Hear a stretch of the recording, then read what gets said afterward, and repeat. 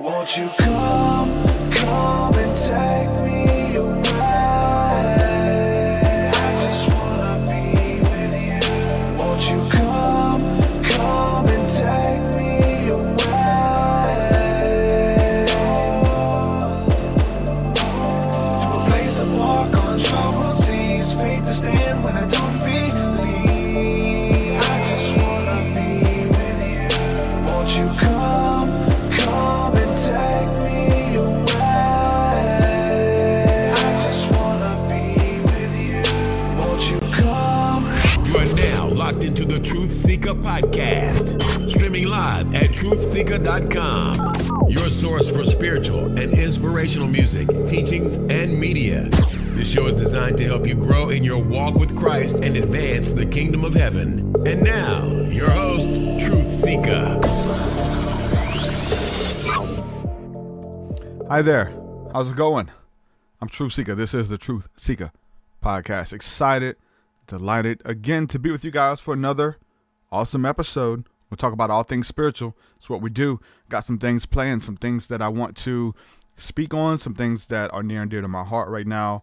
And so I'm going to talk about some stuff here in a little bit. Thanks for hanging out with me. I do have a guest coming on today. The guest will be probably in the second hour, so hang around for the guest. There was a time zone issue, and so about an hour in, I believe my guest is going to come on and join me. So make sure if you want to catch the guest, she will be here, Alicia. So make sure you hang out for that. It's going to be good. I want to say a huge thank you to everybody supporting my work via Patreon. This podcast doesn't exist without your help and your financial support. So thank you guys from the bottom of my heart. It means the world. Want to give a shout out to some of the latest patrons within the last week or so. Shout out to Keith. What up, Keith? Thanks for coming on, man. Blessings to you. Shout out to Monica Underwood, which is my new friend. Thanks for coming on as well and joining us on the Thursday night class this last week. It was really good. Great to meet you, my friend. And Realm Seer 12. Thank you guys for believing in the work and coming on and joining our community. If you'd like to support, head on over to patreon.com/TruthSeekah. There you get access to my entire discography of music, which is 200 plus songs. If certain levels get you access to all of my guided meditations and some of the interactive things that I've created on that end. So if that interests you, instead of buying them individually, you get access to them all there, kind of like at a certain tier. And a bunch of other stuff as well. You get access to our Thursday night School of the Mystics, which is the community aspect to what we're building. And let me say, too, that that shouldn't be scary to join, because there's a lot of people who are hesitant to join. Maybe even the name of it, the School of the Mystics, or that it's a school or something like that, or like a, sometimes we do courses together. That's something that we do. But most of the time, we just open up and have discussion. What are you going through? Are there questions? Maybe there's other people who have been through similar experiences. And so we just kind of share our stories. And people are going through stuff throughout the week, and you need prayer. You just need to get it off your chest. Kind of exists for that purpose as well. So don't be scared or overwhelmed. I hear that a lot. People are like, I finally joined, and I'm so glad I did. And I was so hesitant. So for those of you who are thinking about it, make sure you hang out with us on Thursday nights. It's really, really good. So we tap into that, tap into the prophetic abilities, which I'm definitely huge into, and learning how God is speaking to us and through us on a daily basis, and having a safe zone where we can try some of those things out. And it's been phenomenal. It's been amazing. People doing it for the first time. God's been speaking, but it's about being quiet, being still, and listening how he's speaking to and through us again. So make sure you check that out. Patreon.com/TruthSeekah. Also, my book is here. If you haven't had a chance to pick up a copy, check it out. But I think the main thing that I'm just wanting to push right now, at least for this episode, because the feedback has already been amazing, right? Something I've talked about on the podcast, like I talked about doing it as a dream or whatever, something that I wanted to do, but I know there's like a huge budget to make it happen, and I don't have the budget to do something like that. There's these videos going around where people are helping homeless people. They're going up to a random homeless person who's someone who is down on their luck, and they're really blessing them, taking them out to eat, buying them a new wardrobe. I mean, taking care of their needs and just really showing up and just telling them, letting them know that, not just telling them, it's one thing to tell them, but it's another thing to show them that you're not alone, that there's people who believe in you, there's people who love you, and just really bless their socks off. So I wanted to put that out there and do a video like that, and didn't have the budget to do it, and I've been talking about them, and so I was like, you know what, let me just put it out there. Let me put the idea out there and not really put too much emphasis on it or marketing or whatever the case is. Let me just put it out there, let people know that this is something that I want to do. And for those of you who would like to support, you have the ability to do that. So I did the video Saturday, which was like 3 days ago. And I just did a little video, and I'll play the video here in a second, and just asked for support. Say, hey, if this is something that you would like to see happen, and I'm going to give everyone who donates a shout out in the video. And we're going to go out there and really bless someone's socks off, man, just to let them know that they're not alone. And so I put it out there on a GoFundMe and see who wanted to support. And people came out the woodwork already. And it's only been 3 days. And I haven't even talked about it on the podcast. So I want to make sure that I mention it here. And I know, I think we're almost halfway to the goal. The goal is that I put for all the budget is around $1,300, and we've already raised over $500. So I'm already blown away as how fast is this thing. I thought it was going to be like set it and forget it, just kind of have it there, mention it every now and then, and over a couple months we'll be able to raise the money and then go out there and maybe do the video if it's something that people wanted to see. So did the video, put it out there, raised over $500 to go out and do this video for this budget. And if you want to see it, make sure that you donate. The link is in, it's not in this description, but you can go to my GoFundMe. You can go to TruthSeekah.com and it's there to give. But I'm going to go ahead and play this video for those of you guys, those of you who haven't seen it, and those of you who are listening on the podcast, and you'll get a little bit more info as well. And I'm going to come back and talk a little bit more about this, but I do got some stuff I want to get into as well. It's going to be deep. Make sure you hang around, but check out this quick video. Not that video, it's a different video. Let's see. I gotta find it. Oh Lord, I thought I just had the video up. This is embarrassing. Let's see. Alright, you guys gonna have to give me a second. I'm sorry. I'm so embarrassed right now that I didn't have this video pulled up. So it will come really quick. Just give me 1 second, I swear. Let's see here. On the back end. There it is. Hey, what's up? Here it is. This new video idea that I want to see come into fruition, and I need your help to make it happen. Not yet. Almost. And shout out to all of the people in the chat holding it down. I know there's a lot of people watching right now on many different platforms. So shout out to you guys, and shout out to the moderators too, who kind of keep the chat under control. Like, you guys have the ability to block people, mute people, put them in timeout as needed, and it seems like it's needed right now. So make sure you go ahead and do that. Let's see here. I gotta make sure the audio is gonna play on this video. 1 second, guys. Let me know if you can hear the audio. I'm not sure. Hey, what's up? Got this new video idea that I want to see come into fruition, and I need your help to make it happen. What we're wanting to do is we want to go out and we want to find a random homeless person, someone down on their luck, and we want to take them and give them a total. Hey, what's up? Got this new video idea that I want to see come into fruition, and I need your help to make it happen. What we're wanting to do is we want to go out and we want to find a random homeless person, someone down on their luck, and we want to take them and give them a total makeover. Help them get on their feet. If this person wants to get a job, it'll be a perfect springboard, a Kickstarter for them to go out there and do that. So what we want to do is find this random homeless person. We want to take them, get them cleaned up, get them a hotel for 3 nights, get them a clean shaven, haircut, shower, warm bed to sleep in, all of this stuff. We want to take them out to a 5-star restaurant. We want to put some money in their pocket. We want to take them and buy them a new wardrobe, all of these things. But we just really want to bless their socks off, man. Again, it would be the perfect springboard to, if they want to get off the streets, if they want to get a job, no excuses. And at the end of the day, we really just want to let this person know that they're not forgotten about. People love them, God loves them, and people believe in them. So if this is something, a video that you want to see coming to fruition. I don't have the budget to do it myself, so I'm asking for the money. If you want to see this happen, all of the suggested budgets are in the descriptions, and if you want to help, make sure that you donate to this cause. Also, your names will be mentioned at the end of this video, so you will get a shout out for donating as well. So thank you guys for believing in this vision. If you want to see it happen, man, donate to the cause. This is just something that's been on my heart that I wanted to see happen. This has the ability to go viral and also has the ability to inspire others to go out there and do good works themselves, man. And that's really what it's about at the end of the day. Thanks for believing in the work and believing what we're bringing to the table. Thank you so much. God bless. And go ahead and click that donation button. Any amount helps, man. Thank you guys.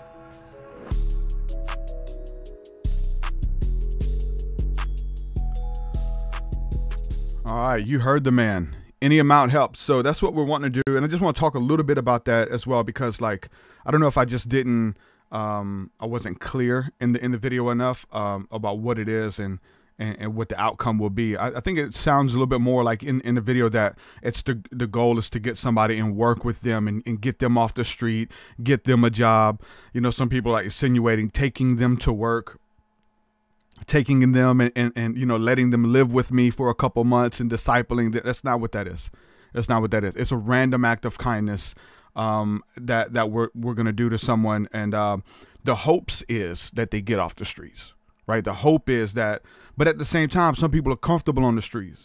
They're called to the streets. They want to live that way. They don't want to work a 9-to-5. That's how they survive. And if that's their case, it's not to like, hey man, you need to sign up for corporate America, man. Get your butt up, get a job. That's not the thing. So if that's the case for the individual, we definitely want to help them for sure. But at the end of the day, it's just about blessing somebody. Something that no matter where they are in life, the things that we want to do, like they'll never forget that for the rest of their life. And hopefully they'll pay it forward. I mean, most of us, that was like a random act of kindness, or someone showed compassion to us and we wanted to pay it forward, right? Our cup runneth over, so we want to help other people. And knowing how blessings work, that's how it works. You get them and you give them out, and it's just a continual cycle into the world. And so if we're all doing that, it's the pay it forward deal, right? So we want to help other people. So that's definitely what it is. So there was just comments of like, I mean, there's crazy comments.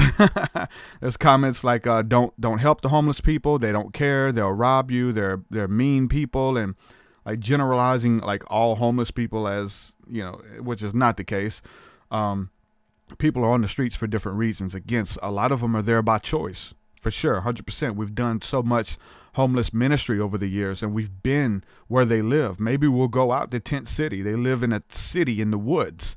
It's insane. There's tree houses, there's animals, and they just get like plywood and they pick up boards and stuff out of the trash and off the streets, and they bring it back to this area where they're living, and they build.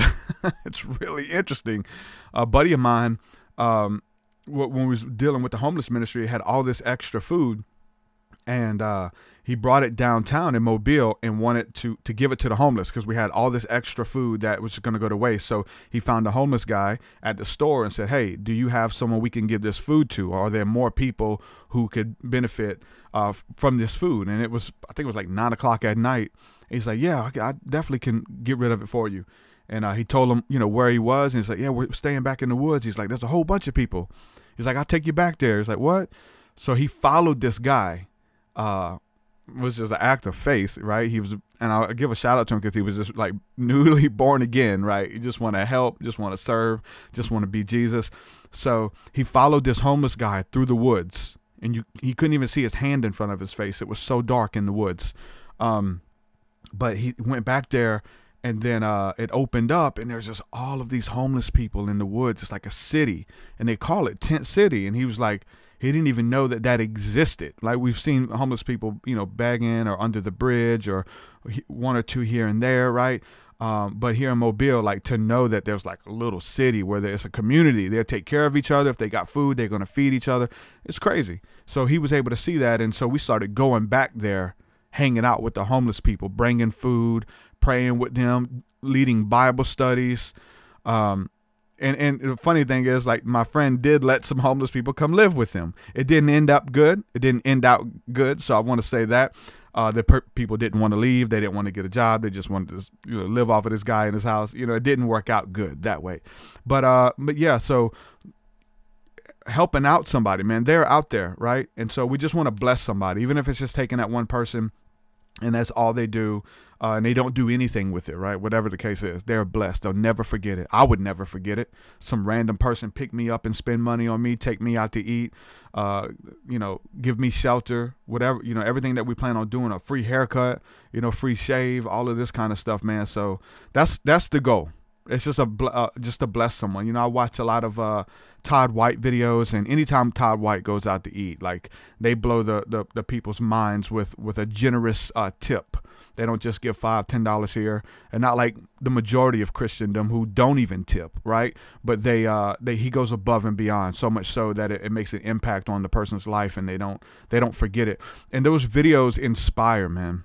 They inspire me, to want to do that, to want to help somebody who can't help you, right? The person isn't gonna, go tell everybody or give you something in return. And so that's always the goal when trying to help somebody. And we do that, random acts of kindness and not to film it and stuff like that. But this is something a little bit different because we want to film it. The Bible says, don't let your right hand know what your left is doing. So why would you do a good deed and film it? There's all of these memes, and I'm going to do this as a PSA in the video, just so you guys know. We're going to definitely start the video off as a PSA. Don't film your good deeds, And there's a lot of Christians who would say that. They will see the Todd White videos, or they see the homeless makeover videos. Is essentially what we want to do, a homeless makeover video. We want to take care of them. We want to bless them. But the scripture says to let your light shine before all men. Let your good deeds, do your good deeds in public. Let people see you doing your good deeds so they may in turn glorify your Father in heaven. And especially because there's all these memes out about, people taking selfies while they're handing the homeless person $1 or whatever the case is, or doing all these good deeds and filming themselves, making sure the cameras are there, making sure they're in a good angle and all that kind of stuff. And people talk crap about it, and they don't like it. But I tell you who didn't talk crap about it and who does like it, that homeless person. That homeless person doesn't care if you're filming it or not. That person that is in need and you're meeting the need doesn't care. And, one thing about all of filming your deeds, there's all of these things that are going viral. And I want to show, we're going to do clips and montage and all this stuff.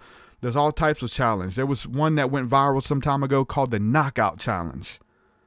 Young people filming themselves, walking up to unsuspecting random people, hitting them with their best shot and seeing if they could knock them out. A random person. There were people doing this to old ladies. People loved it.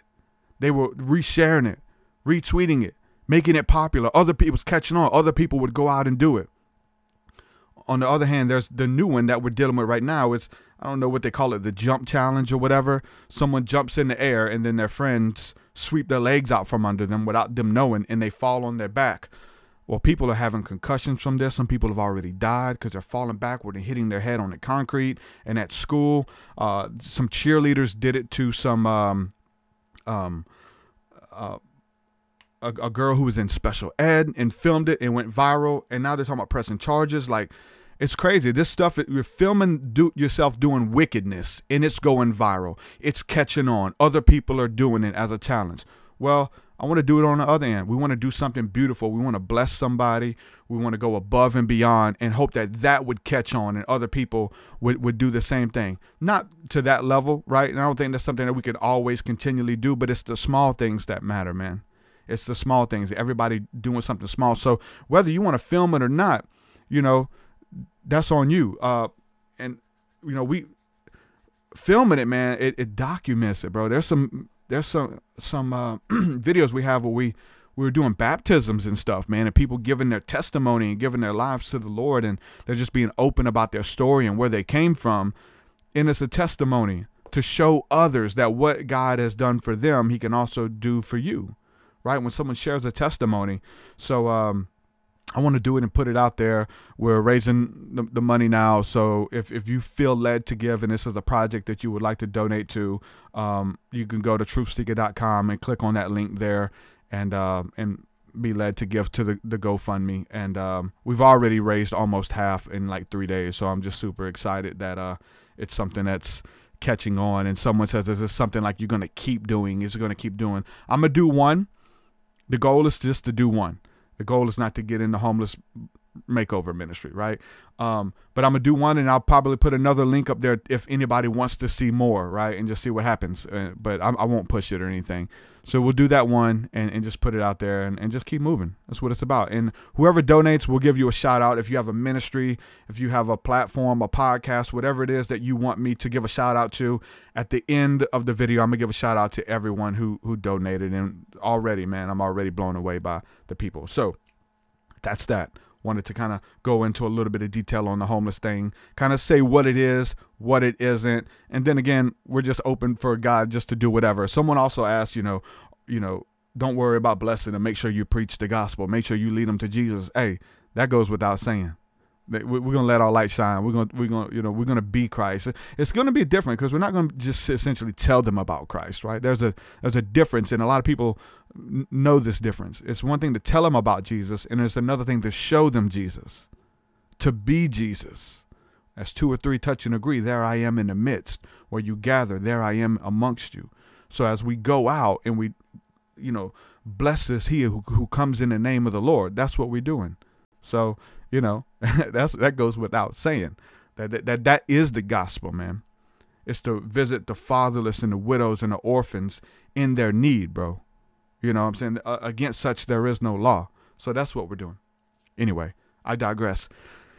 You can go to TruthSeekah.com to give. The next thing I think is I want to address. This is a message that I got from someone, and I'm gonna read this message and kind of and I went back and forth with this person just a little bit here in Discord. I'm not going to say their name just out of privacy and respect. And I want to say too, I'm pretty sure that I think you were aware of it too if you're listening, that our conversation was limited by text. And I think that I think we mean the same thing. It just probably sounded a little bit different. So, this for you, this even listening to this may be pointless, but I think you may understand me a little bit. But I want to address this, and especially like as soon as we went live, there were people talking about how Jesus is fake and one love for all, or some weird stuff that kind of came through. So I'm gonna go ahead and read this message that I got.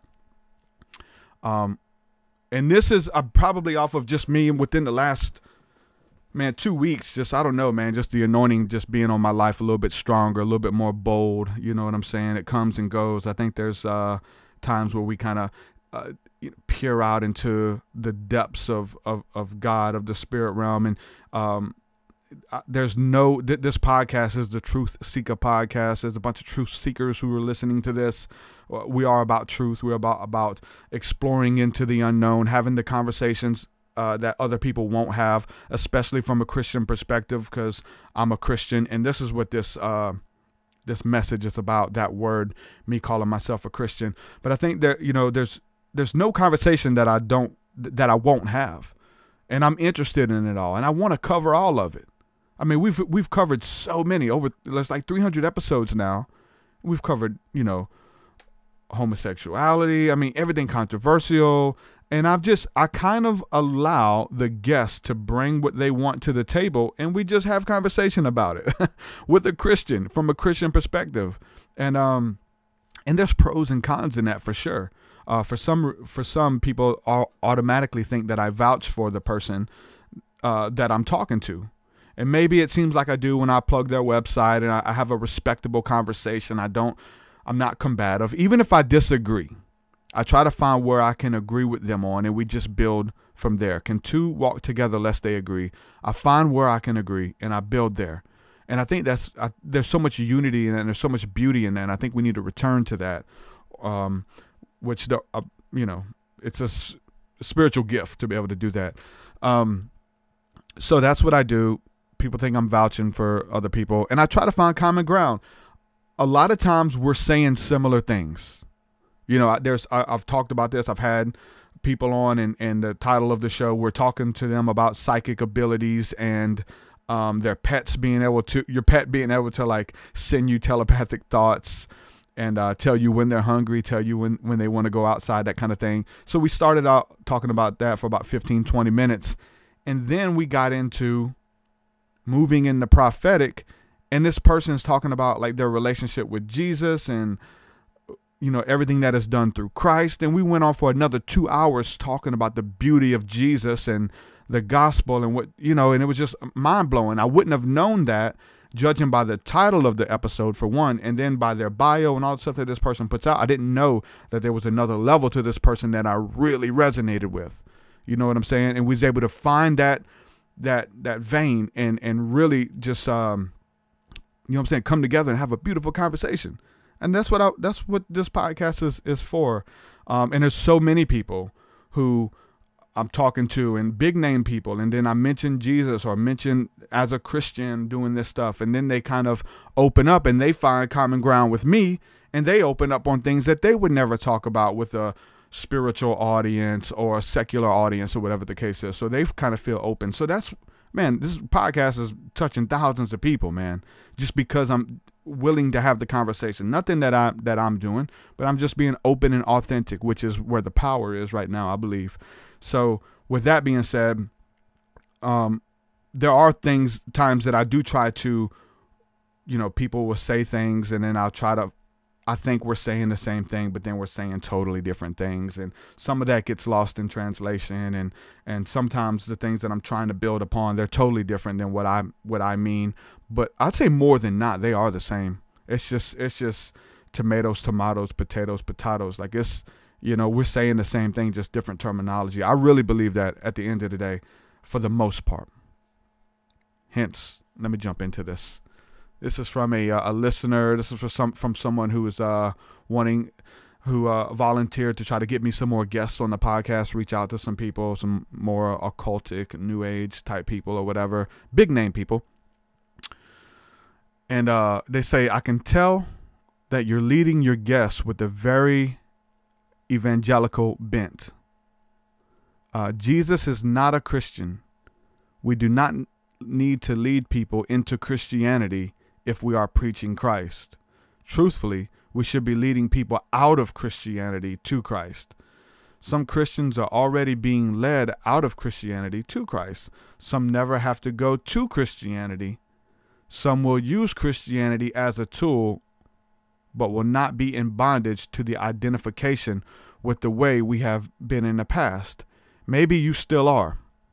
Christianity is okay, but it's not necessary. It can be both beneficial and problematic. People do not need to be Christian to be in Christ. And here's the thing. Let me say this definition. So I call myself a Christian, right? And I disagree with the majority of what we would call Christianity, Christian doctrine. The majority of it, I don't agree with, or what we have here in the Western church. Let me say that. What we've accepted in the Western church to be truth or to be doctrine agreed upon. I don't at all. I think it's anti-biblical. I think it goes against scripture. You know, so many reasons why I don't. But calling myself a Christian, like, why would you say that? I mean, especially walking into new age circles and spiritual circles. As soon as I say that, that's a red flag. Because as soon as you say you're Christian, there is a ideology that people believe that comes with it. Okay, you don't like gay people. You believe in hell. You know, you think that anything outside of Jesus is demonic. You know, there's all these weird things that kind of come. It's a loaded term. But one thing about it is I'm big on the definitions as well, taking these terms back. I've done it for the new age stuff. We're taking these terms back. Occult just means hidden. You know what I'm saying? Meditation, we meditate upon the Lord. We meditate, we go into trances and seek Jesus. Like, this is all biblical terminology that we're taking back, you know, symbols and all of these things. So what they mean in their conception. So to call myself a Christian means that I believe that there's power in the death, burial, and resurrection of Jesus Christ, who defeated sin, death, and hell. He defeated the grave. There is no more sting in death. Christ came to give life and life more abundantly. He grants us with eternal life, that the Bible is speaking about him through Genesis and Revelation. He is the Messiah. He is the gate that we all may enter to get into heaven. Now that opens up because he is love that became a person and dwelt among men. My faith, my object of faith is in the person of Jesus Christ. Jesus of Nazareth, who came, who walked the earth as a righteous man, who was a prophet, who was showed us how to do this thing. But then he who knew no sin became sin that we may be the righteousness of God. That's why I'm a Christian, because I believe in that. The Bible says in Acts that they were first called Christians in Antioch, and they were called Christians in the Bible. And it wasn't a term of endearment. It was like, these are little Christ, and it was almost used as a derogative term. But this is what they were called. They're also called followers of the way. They were also, disciples of Christ, devotee of Jesus is what I am. And I think that most of you resonate with that stuff. But I'm not ashamed of the gospel. And that name is a spectacle. It is a laughing stock of the world right now. He said it would be. You know what I'm saying? The servant is not greater than the master. So when I call myself a Christian, it's because I believe in the power of the cross. Let him who glory in the Lord. I have nothing else. I'd have nothing else to give you. Now, I like to have these conversations and these discussions and peer into all of these subjects. But as far as any form of substance, it's in Jesus, man. It's not even in just Christ. Because, I feel like a message like this comes with kind of what I addressed last week of the fact that, the spiritual community or New Age community say there's a difference between Jesus and the Christ. Jesus is one thing, but Jesus and the Christ is another. They'll say the Christ is the Spirit, the Christ is an anointing that comes upon you, and we all can be Christ and that thing. There's all kind of weird things, but there is no Christ without Jesus Christ. He said that there will be many Christ, false Christ, with lying signs and wonders that will try to deceive you. So I just want to be just a little bit vocal, man, just about what I'm talking about when I call myself a Christian. Again, I don't agree with the majority of that stuff. I know it's an offense for many reasons. It's a loaded term that for maybe even in times past that I've stayed away from, that I didn't want to be called a Christian because of everything that comes with it. I don't want to be called a Christian because I know I got to answer all these questions. You think I'm this, you think I'm that, you think I'm right wing, you think I'm conservative, you think, all of these things, which are not biblical at the end of the day. But it's about Jesus. I'm unashamed of the gospel. I'm unashamed of what the work he's done in my life. And this podcast has allowed me to reach an audience who would never go to church. This podcast has allowed me to tap into other people's audience who would never give Christianity or Jesus the time of day because it's a loaded term. They feel like they already know Jesus. It's Fred Phelps. It's the Westboro Baptist Church. It's the Catholic Church. They have all these representations of Jesus, and I'm just here to represent him, to represent him, who he is to me in my life. It's my truth, right? This is what he's done for me, and what he did for me, not only can he do for you, but he wants to do for you. It's a daily walk, man, with Christ. And I have nothing else to offer. Now, we can talk about everything else. I want to. We will. We're going to get into it. We're going to talk about all kind of far out stuff.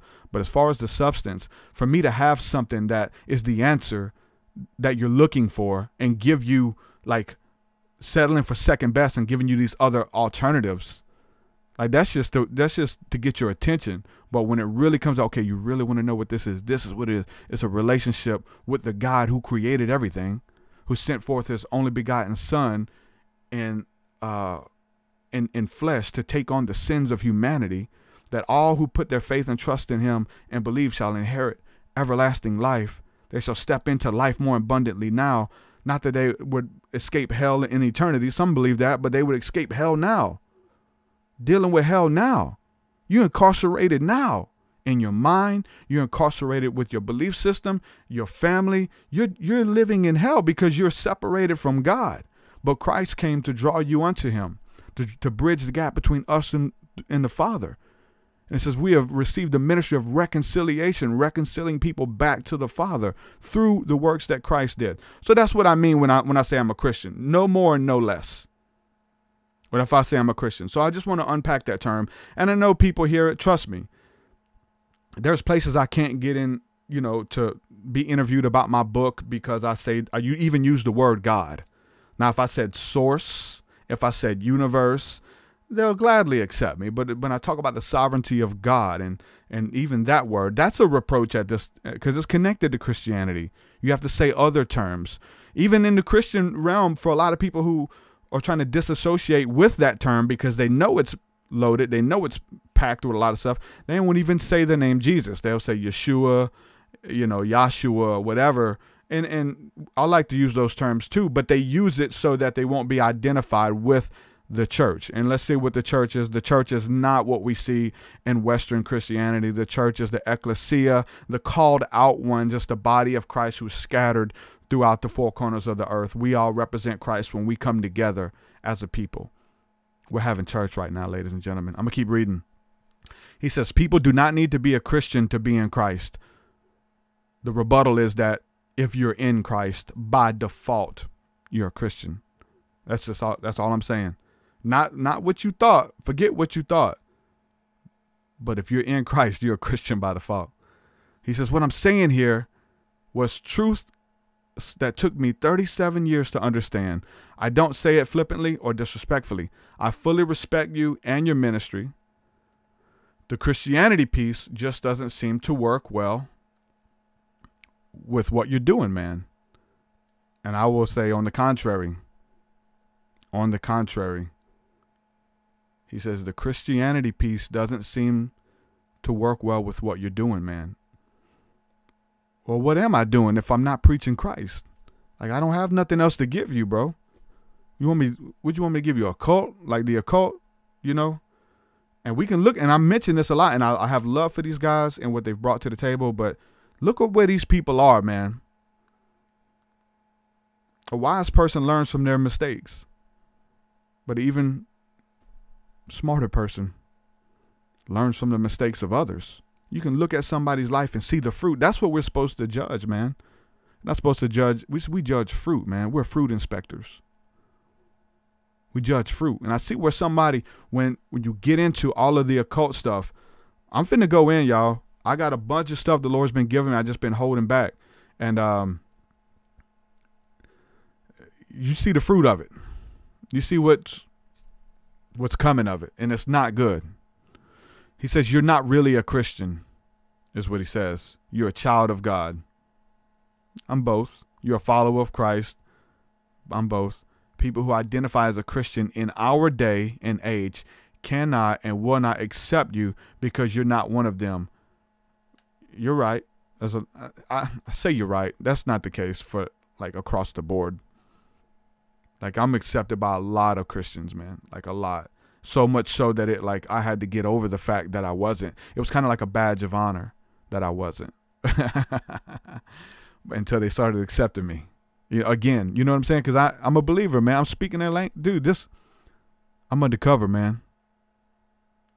I'm a fraud when it comes to this stuff. I don't believe in half of the things I talk to these people about. So, yeah. I mean, if you want to turn it off, here's your chance. I'm just I'm letting you see into my realm.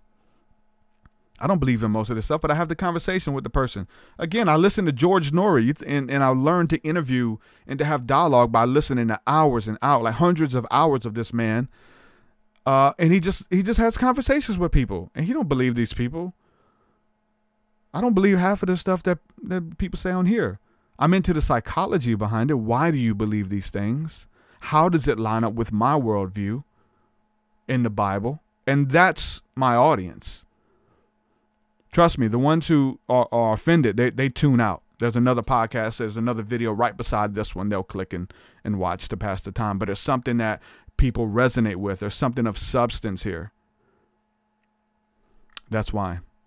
So he said, people who identify as a Christian in our day and age cannot and will not accept you because you're not one of them. Man, Christianity's changing, bro, as far as what we know as being the church. They have to. You're right. So many people are leaving the church. You're right. So many people are finding Jesus outside of what we call Christianity. You're right. You're right about all these things. But as far as like substance, man, and he says the church is greater than Christianity. Yeah, but it's kind of, it's equal to, bro. Like we are Christians, man. Like being in Christ. If you're in Christ, right? Isn't that what the word means? Being in Christ, little Jesuses. Come on, man. And so I'm going to keep reading here. Thank you for the donation, Julia. Thank you so much. He says you can continue to be a Christian if you want, but as long as you identify with exclusivity, you will not reach the audience that you are called to reach. Christianity is not the way. Jesus is the way. I agree with the second part, that Christianity is not the way. Jesus is the way. Yeah. But being in Christ, man, makes you being a follower of Christ, being a disciple of Christ makes you by default a Christian. Now, you may not identify with the rest of the Christians or what they believe or their doctrines and all that kind of stuff. That's one thing. But so hopefully we're saying the same thing. It's just lost in translation a little bit. But I just have to kind of rebuke you when you say you can't continue to be a Christian if you want. You can continue to be a Christian if you want, but as long as you identify with exclusivity, you will not reach the audience that you are called to reach.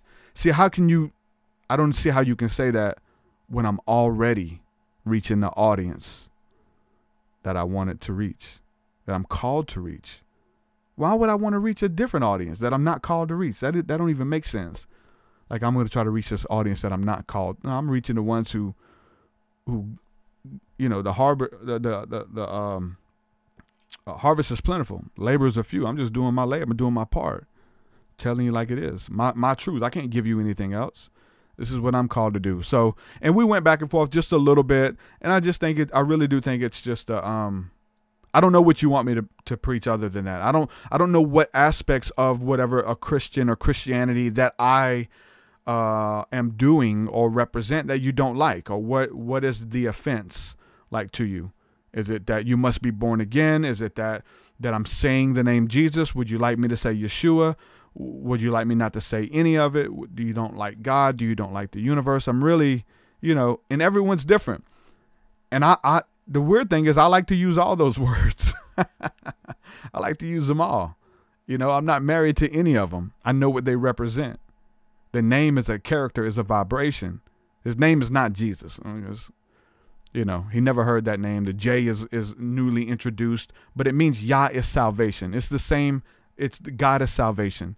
Yahshua, Yeshua, Jesus, the English pronunciation. It's the same thing. Don't get caught up in vain ramblings and people trying to throw you off. So we're navigating through that. We're navigating through false Christ. That's for sure. We're navigating through people who are enemies of God. They're working to undo Christianity, or what we know to be Christianity. You know what I'm saying? We got to deal with that. We are the salt of the world. We're the light of the world. If the salt loses its savor, its flavor, and it can't be used anymore, then it's no good and it's thrown out. So that's what I do. And I feel like I've been honest with this, though. Like, there's times, you guys have heard this many times, so it's nothing new. So I don't know if you just haven't heard those episodes. Again, there's 300 episodes. Like, I don't know if you haven't heard those. I try to be clear. Again, whatever the guest wants to talk about, we'll talk about it. And I want to talk about it all. I want to talk about UFOs and how do they fit into our worldview? What's going on? I want to talk about all of this far out stuff because I'm the Christian who talks about those things. I want to get on a show like we did with Kirby and talk about the beauty of Jesus and grace and forgiveness and what that can do to your life for 2 hours. Like, come on. I'd rather talk about that than all the other stuff. Again, I like to go deep. I think that all of these other subjects are deep. I looked at my dog yesterday. So when we go to pick up my daughter from school, I'm blessed to be able to go to take her to school and pick her up every day.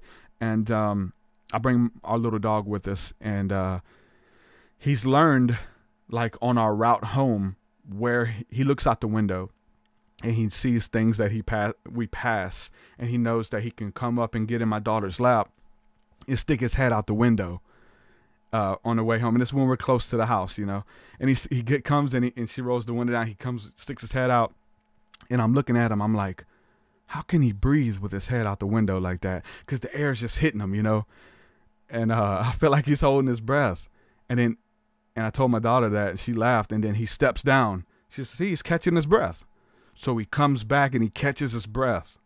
And then he sticks his head back and peers out the window and to the other side. and he gets to feel the euphoria of the wind hitting him in the face. But there's times I feel like he's got to come back to reality and catch his breath. Okay, let me give it another shot. And that's what we got to do, man.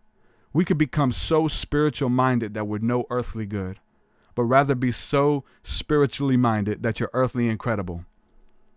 Do it, man.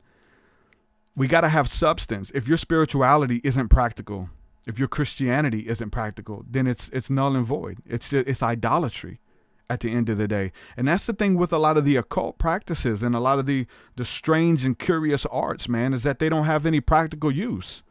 You kind of build this imagination and these ideas in this world that is only real to you. And there's some truth there of your frame of reference and what is possible and what you can, in the artist, to be able to bring it into reality to affect others, especially if it's something good that's going to help them.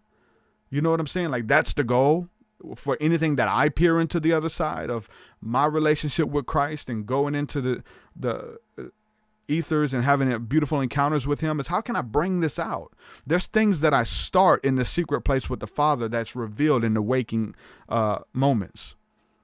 And that's one way that God speaks, and we got to learn that. But if we don't have something that's tangible, then it's in vain and it's idolatry. And we got to understand that. It's not, knowledge puffs up. Pride cometh before a fall. And we see that many times with the wealth of knowledge and learning and curious arts and all of that stuff. Like, it comes vexation of spirit. Don't wait till the last minute till your spirit is vexed. You can feel it coming on. You can feel it.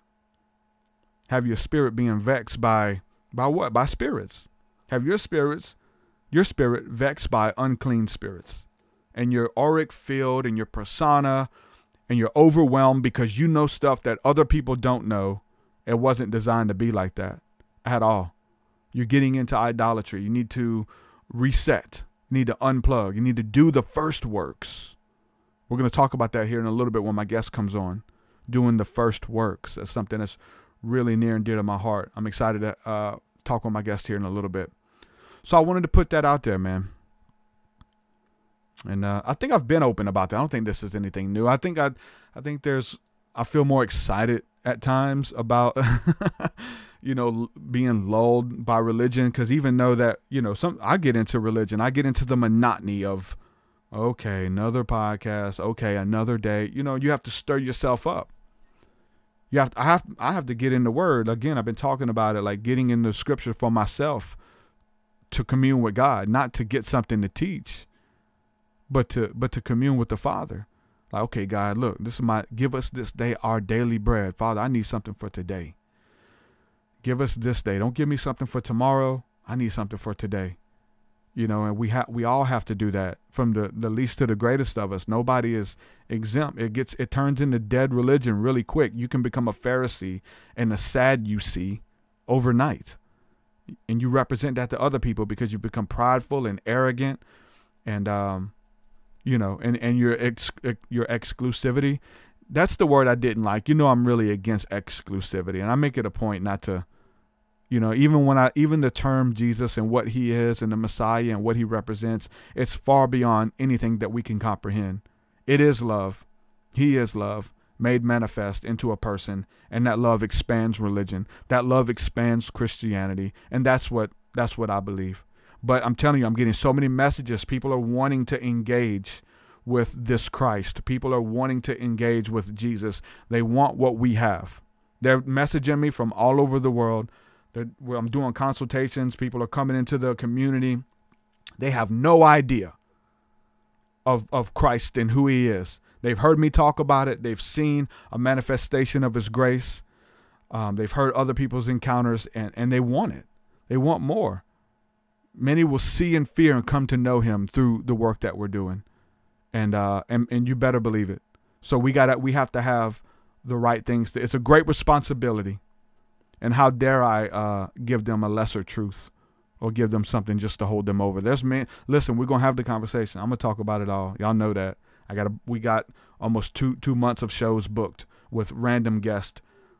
And we're going to talk about it all. I will say there's a lot of deep Christian mystical people who are coming on here, which I feel like I can open up a little bit more with versus the the medium or the psychic or whatever the case is. But sometimes we find a good vein there too, and we're able to have some good conversation.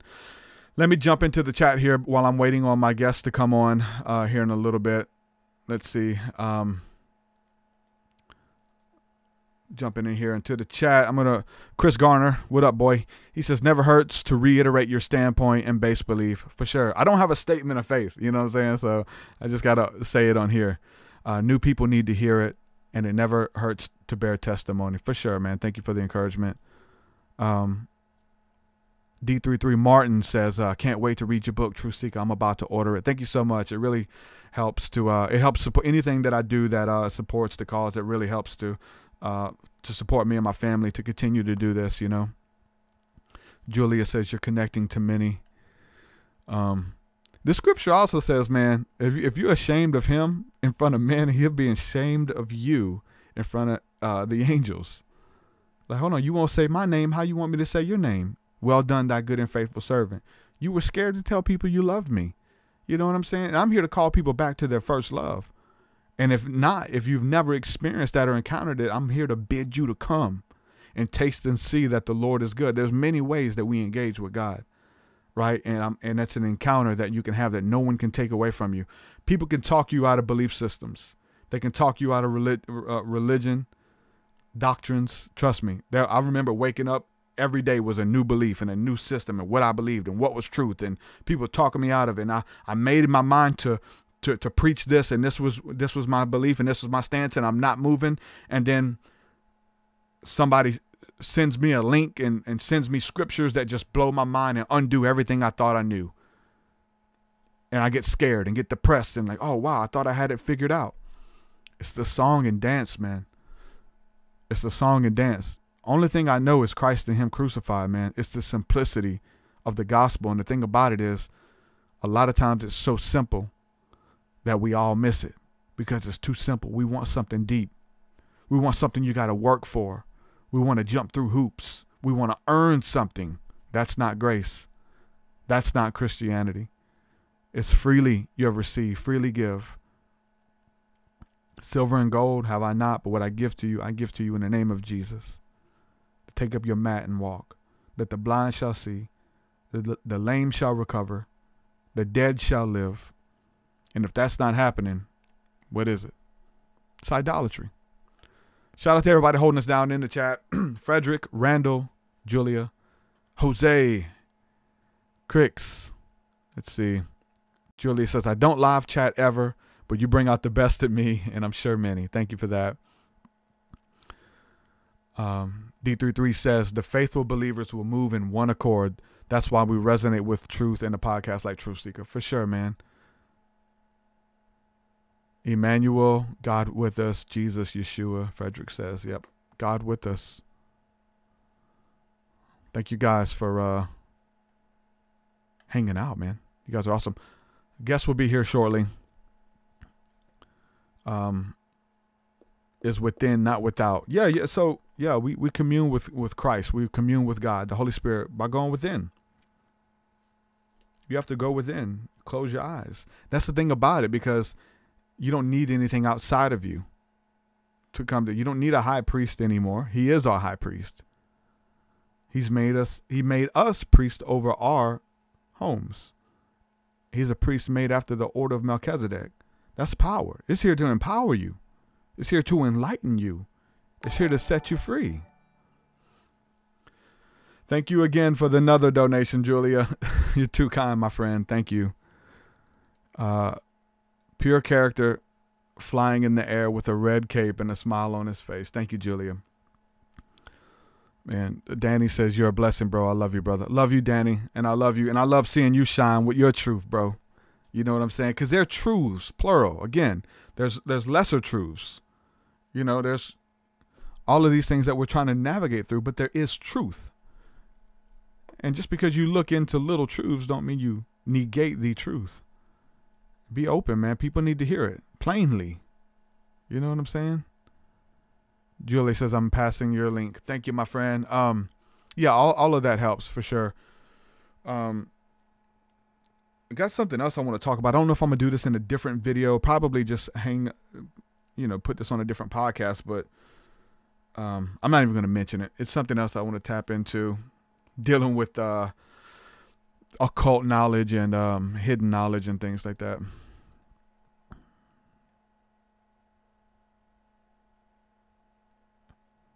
I'm reading your question, Gavin. Gavin wants to know the difference between Eli, Elijah, and Elisha. Those are all three different people, like you're saying in chat. They're different people. What goes back, if you want to know what they are and what they mean, those names, the L's, you have those that come before and they mean something. So El is God. El is God. Elohim. So if you have the word Michael, Michael, God is with us, or one with God, who is like God, those kind of things. And so, Michael, Raphael, Uriel, the L is God. So those names are titles that mean something. So Michael again. And then so in this case you have Eli, Elijah, Elisha, Elias, Isaiah, even the L there means God, and then whatever the suffix means. So let me we'll look them up for you while I got you here, just so you know. But yeah, trying to understand the names and the character and what to really get the gist of what that story is saying to you, you definitely have to look into the terminology and to get a little bit more breakdown. So Elijah, yeah, there's so many L's, right? God of Jehovah. Elijah means the name of a famous prophet to other Israelites. So El is God, and then Yah, Elisha, is Jah. Jah or Yah. I mean, you've heard it many different ways. Which there is no J, but it's Yah, Yahshua.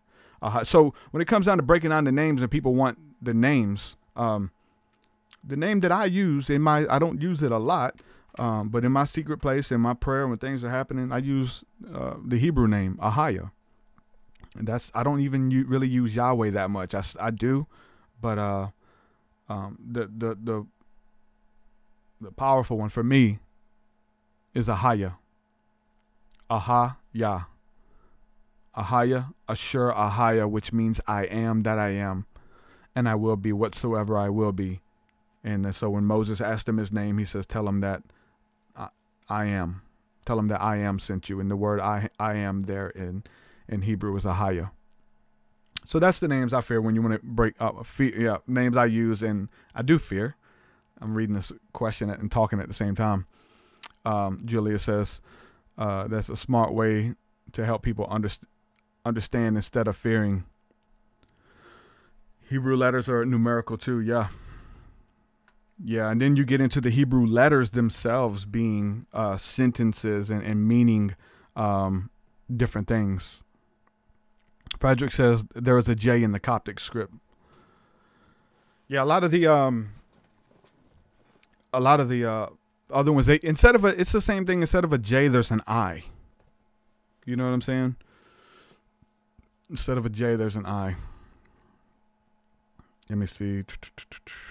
Okay, she's joining in. Here's my guest, Alicia. Her audio is connecting right now. Hello. Hi. How's it going? Welcome to the TruthSeekah podcast. We are live on the air. Yay, good. Thank you. Heck yeah. So how are you today? In between jobs? I'm good. It's raining in California. Woo! That's a good thing out here. Awesome.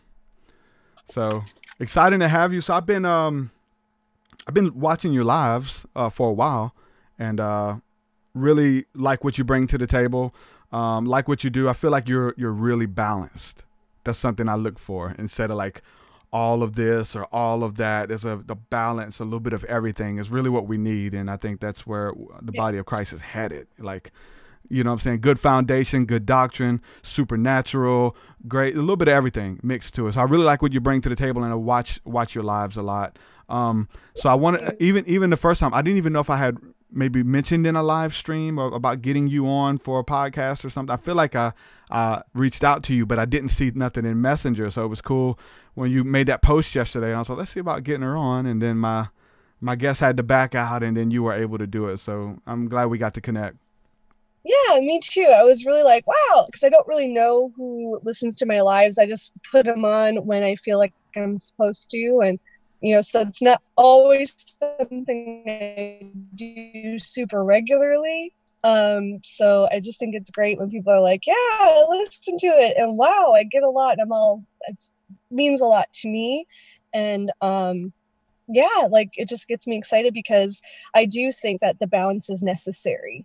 Because it's not just all about the supernatural, and it's not just all about our physical lives. It's both and more. And I think that that's a good term, because I think it explains what because I commented on a post that you did yesterday, and you wanted me to explain. I was like, you know, it'd be great to explain on the podcast, you know? And I think I think balance explains it. And we'll get into it a little bit more, because you're talking about, you know, doing things greater than Jesus. And I'm like, well, we can, but we need to make sure we're doing the first works. So I want to get into that. How do you say your last name for those people who are watching? Yes, Turnock. Turnock. Okay. Awesome. So talk a little bit about the post that you made yesterday and what you're trying to get across. Sure. So, you know, I have a variety of different friends who believe different things. And one of the things I was really wanting to address there is this idea of greater works. And there's so many people who are like, well, the greater works are healing, and the greater works are like like massive healings, or, you know, it's technology, or it's bringing heaven to earth, and the kingdom of God, and bringing it here, and all these different things. And really, if you actually read that scripture in context, it actually has nothing to do with any of those. And those can be tools. Healing can be a tool to reveal Jesus to a person. You know, that's really, if you read it in context, it was all about revealing Jesus to bring everybody back in reconciliation to the Father. And, you know, we think that all of these greater works are physical things, but the physical manifestations always flow from spiritual. So if we keep that in mind, then we can easily see where everybody has their part in the body of Christ.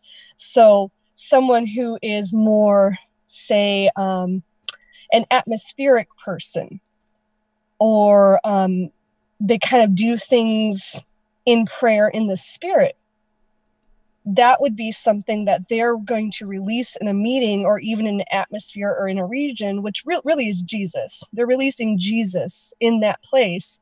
So that way, either they, depending on their calling, can pick up on it and release it, or someone else who maybe that is their calling to bring forth Jesus in that way will then therefore bring forth a physical manifestation of what's being released in the spirit. Sometimes that's technology. Sometimes that's an invention. Sometimes, like I said, that's a healing. Sometimes it's just bringing Jesus to the party, right? Exactly. Bringing him to a place that he wasn't before, or at least people didn't know that he was there, kind of thing, right? Yes. And it's funny too, because like if you keep reading, like it's talking about the Holy Spirit coming, right?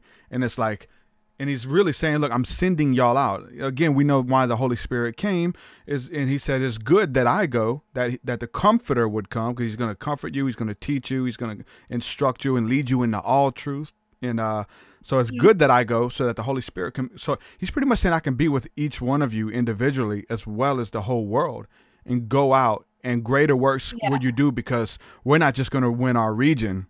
We're going to win the world, and the Holy Spirit's going to help us do that, right? Yes. And that's it. And so simple. Again, when it comes to the supernatural, or the way our minds work, is we're like, signs and wonders. Okay, we're going to do greater feats that Jesus didn't do, right? We're going to be able to fly. We're going to be able to teleport, levitate. We're going to be able to call down fire from heaven. We're going to be able to make things manifest. Jesus did all of instantly. that. like, I know. really? So that's the plumb line. So if he did that, then we're going to do way more, man. Yeah. You know? And the thing is that we make that physical. Mm-hmm. We make all of those things physical. And it's not I don't believe that these greater things that we're all searching for are all going to be physical manifestations, because people were doing that even in Jesus's day. There were sorcerers. There were people that they could do quote unquote healings, right? Simon the sorcerer, that was after Jesus, but still he was doing things. They were still, calling him names and saying, well, he has a demon or he has this because he does these healings, but he does it through this power.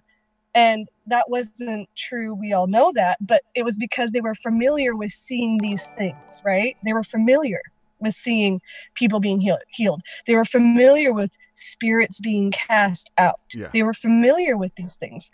So that's nothing new. But the newer thing is that we now actually have full access through Jesus to the Father. And then therefore, everything, because Jesus is the kingdom. So everything in the kingdom we have because it's Jesus. He is the king, but he is also the kingdom. He's everything. He is the peace. He is the righteousness. He is the goodness. He is the judge. He is everything. And so everything we see in the kingdom is Jesus. Everything. It's not just, it's the kingdom of God. It's Jesus making himself manifest in this world. So when people are like, I'm going to bring heaven to earth, or I'm going to bring the kingdom of God to earth, really, you're just bringing Jesus to humanity. You're bringing him to earth. Yeah. And this whole entire idea that heaven's going to come to earth, that's not in scripture. New earth, New Jerusalem, that's what we're meant to have. This earth, and this is just my thing of my own personal eschatology, and I don't even know if I want to call it eschatology, but whatever, that would be the label. Ponderings. I don't think that this earth will be changed. I believe that we have a new heaven and a new earth, which is scripture. Do you think that now? You think that now, like after Christ, that happened, or just like after the Holy Spirit was poured out, we have a new heaven and earth? I think that there is in the spirit where there's no time. It's eternal. There's no time. Everything is finished there. Everything is there. But there, in our physical world, there is a time where we are stuck in a physical dimension of time where things are worked out. So I also believe that is also something that is happening in regards to the end of this earth and the beginning of a new heaven and a new earth. So in our physical time, I don't think that we have gotten to the new earth yet. And I think that that's why there's still all of these things of greater works and bringing people in and, bringing Jesus to the world. So then that way they all can be saved. Yeah. That is always hope and his desire is that all would be saved. Yeah. And I know we're switching the topic when it comes to that, but like I'm the same way, because like it talks about the new covenant that we won't even need to tell anybody about God. Like all will know, and there's no way.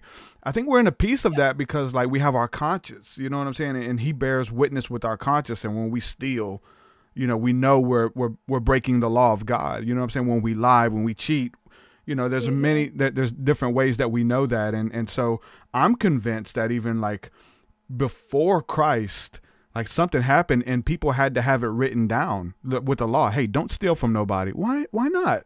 Well, because it's not yours. It's not, don't kill anyone. Why not, Lord? Like, but now I think there's a new man or something different in the hearts and minds of every individual who comes into the earth. And there's this consciousness there. Now we can have our conscience here with the hot iron and we can obey it.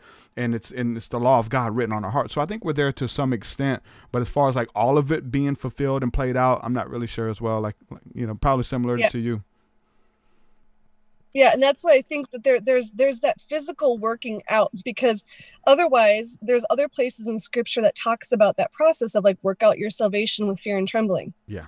Like we're saved, but we also, it's a sanctification process that we work out And it's not like some, oh my gosh, he's going to burn me in hell if I don't know. It's because genuinely, it's because you so want to be one with Jesus and one with God that you don't ever want to do these things that break his heart. So when he reveals, the more closer you get to Jesus, the more closer he'll start revealing things on the inward motives of your heart.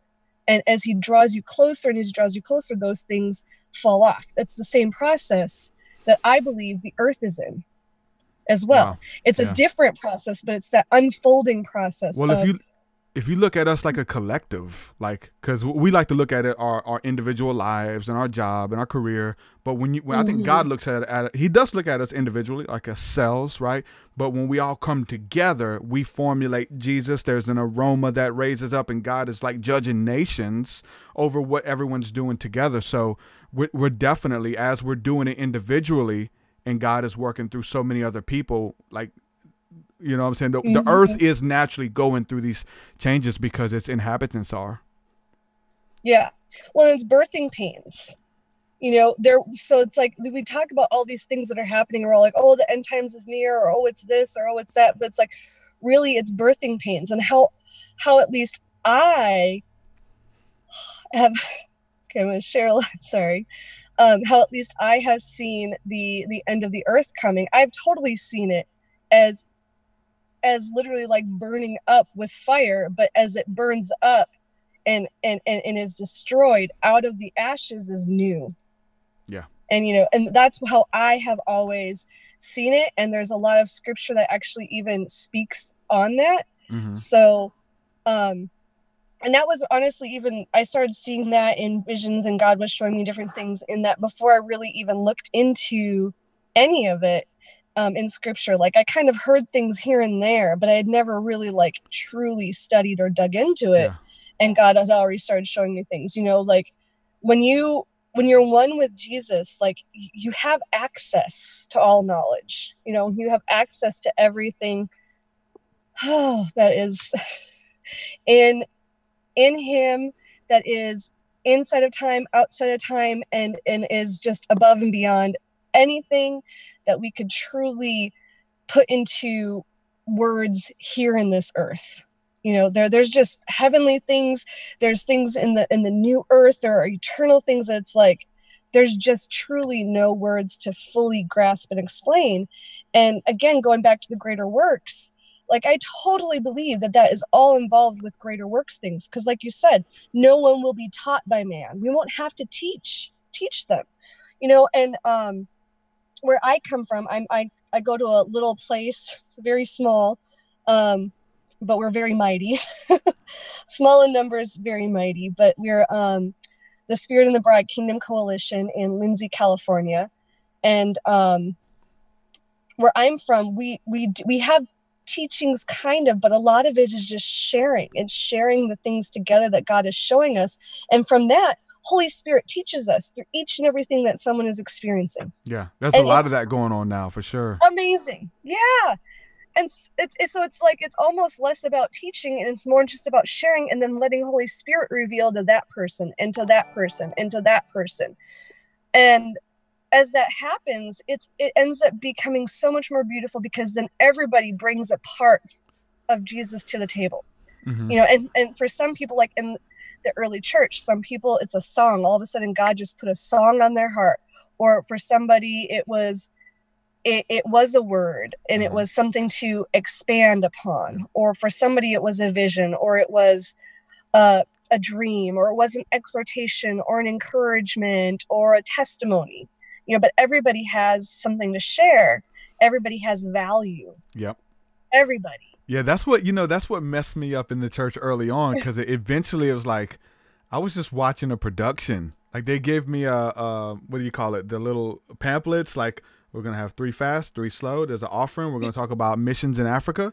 We got the sermon, our prayer, and then I was like, man, I'm just watching. I'm not a part of this. I'm just watching it, And I was like, man. So the church started in the home. The church is going back to the home, cell groups and people online. This is huge, right? So I think my community, we do that as well. Thursday nights, hey, what's going on? If I have something I feel led to teach, I'll teach it, but it's open for other questions and what are you experiencing and things like that, just to open it up and really to do church. That's where the fivefold comes in. It's not just one person leading everything. It's everybody coming together and just organic. It's new. It's breathing. It's moving. It's alive. So and also going back to the first doing the greater things. For me, it's like there's the thing of again, the signs and wonders. Well, Jesus didn't do this, but I'm gonna do it. Y'all gonna see me flying around town. Y'all gonna see me have my debt consolidated overnight. Whatever. I mean, so many far out, and trust me, I believe in all of that, right? But again, there's a group of people who would kind of put the cart before the horse, and they're not doing the first works. I mean, going to Hebrews 6 even is talking about look, we need to get the first stuff down. We're not even doing the basic things that we did, but we're trying to go above and beyond Jesus. Let's make sure we're doing the basic stuff. We're forgiving sins, man. We're letting people know that they're loved. We're spending time with the widows and orphans. Our spirituality is practical, right? So starting there. Yeah. And then if the windows of heaven open up and you're doing all these mighty works, then I'm for it. Because like you said, there are witches. There are people who get in by other means who are doing all types of signs and wonders. But we think that validates a message. Like signs and wonders, the Bible says signs and wonders shall follow them that believe, and they were specific for sure, but that didn't validate the message, right? It was the gospel, and it's the fruit that validated the message. Well, the interesting thing is, before or after every single sign and wonder that he did, it was always said he was moved by the people, or he was moved with compassion, or it was mercy, or it was whatever, right?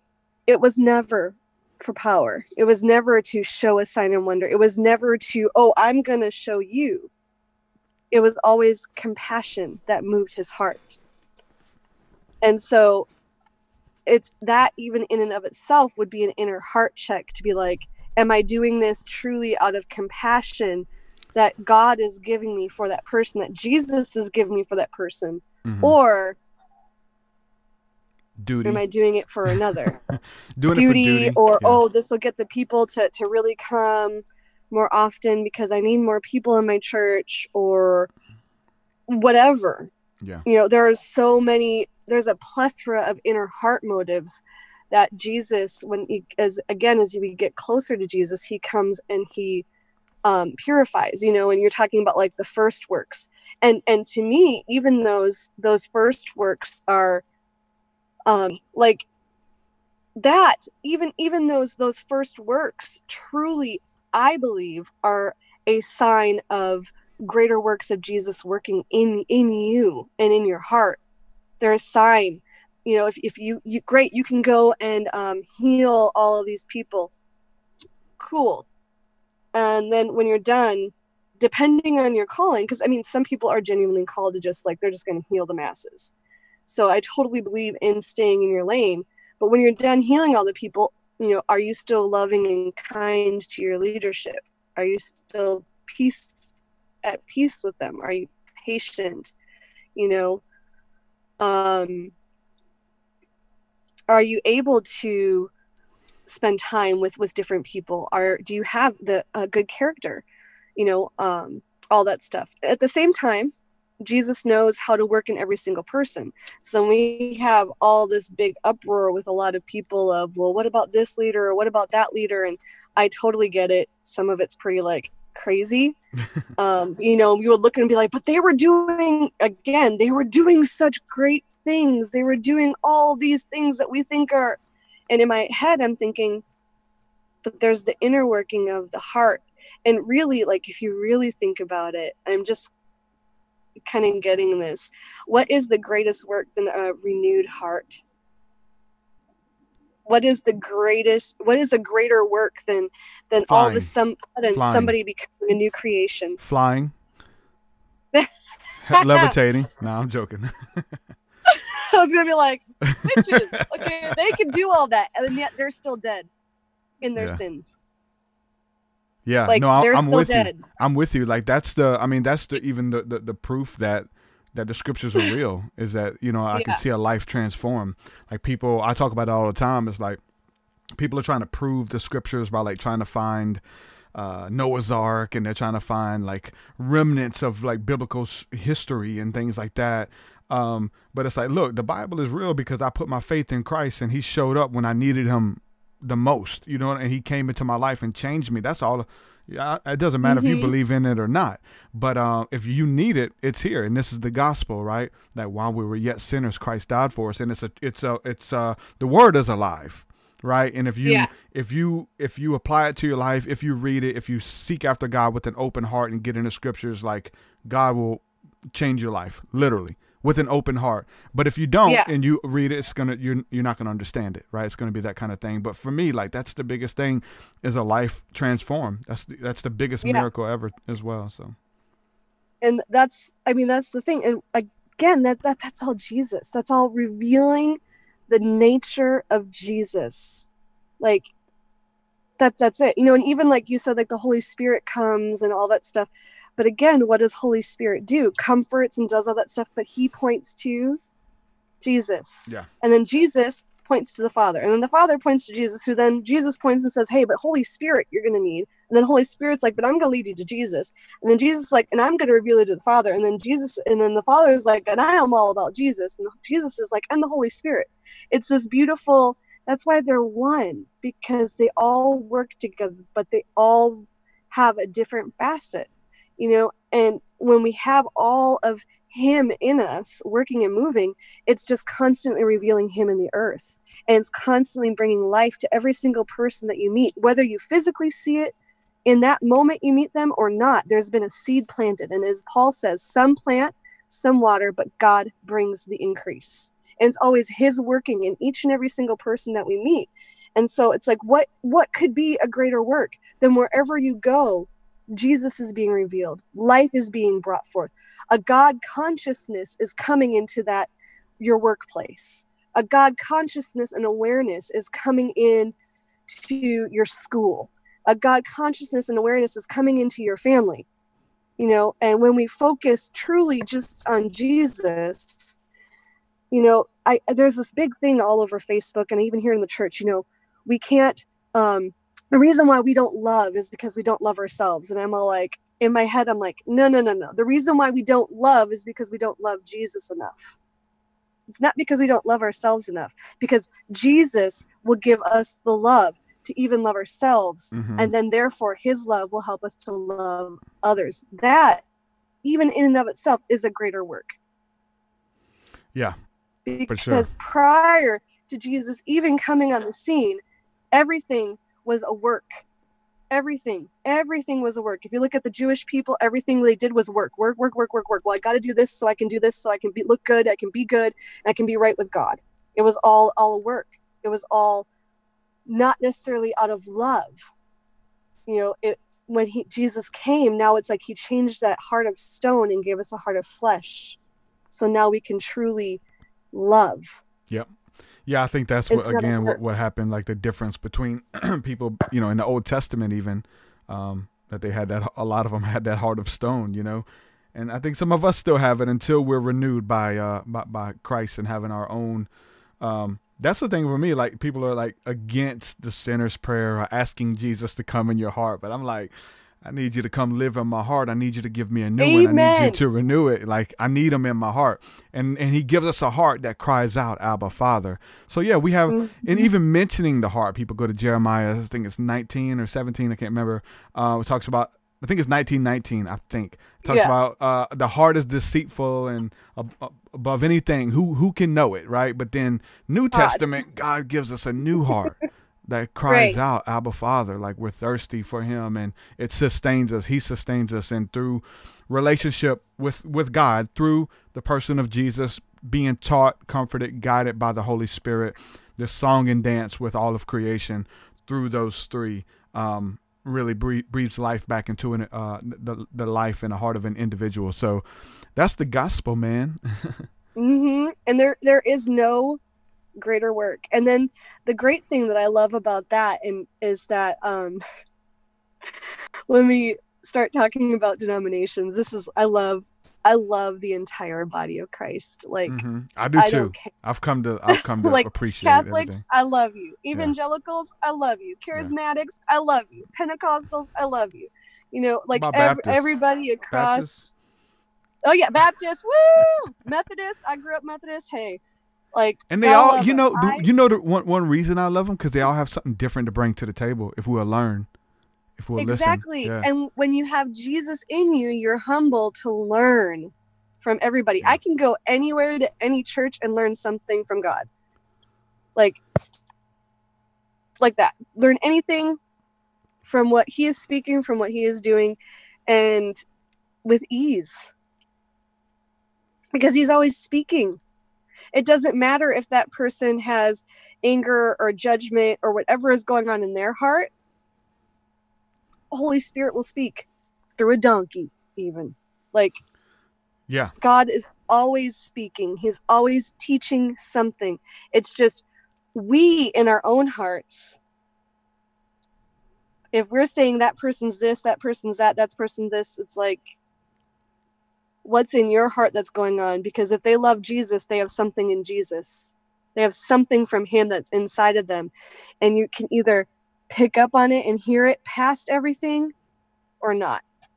And if you can't, then that's where you go with your own heart and be like, Jesus, help me. And again, like the idea of love, like personally, we can talk about all the spiritual stuff, which I love. I'm a very, very Let's talk about it. Let's talk about it. yeah. Highly atmospheric person, like very much so move in the atmosphere, very much so move with with just a lot of the unseen and things like that, highly aware of all of that stuff. But at the same time, we have to value the physical, because Jesus never valued one above the other. Never. You will never see him valuing the spiritual world. In fact, oftentimes he didn't even talk a whole lot about it. Like, if you really want to get down to it, he didn't even talk a lot about. He did and he didn't. You know, there's this weird. Oh, go ahead. There's this weird movement, I would say, and it's a Gnostic. It's definitely Gnostic in nature, of like, touch not, taste not.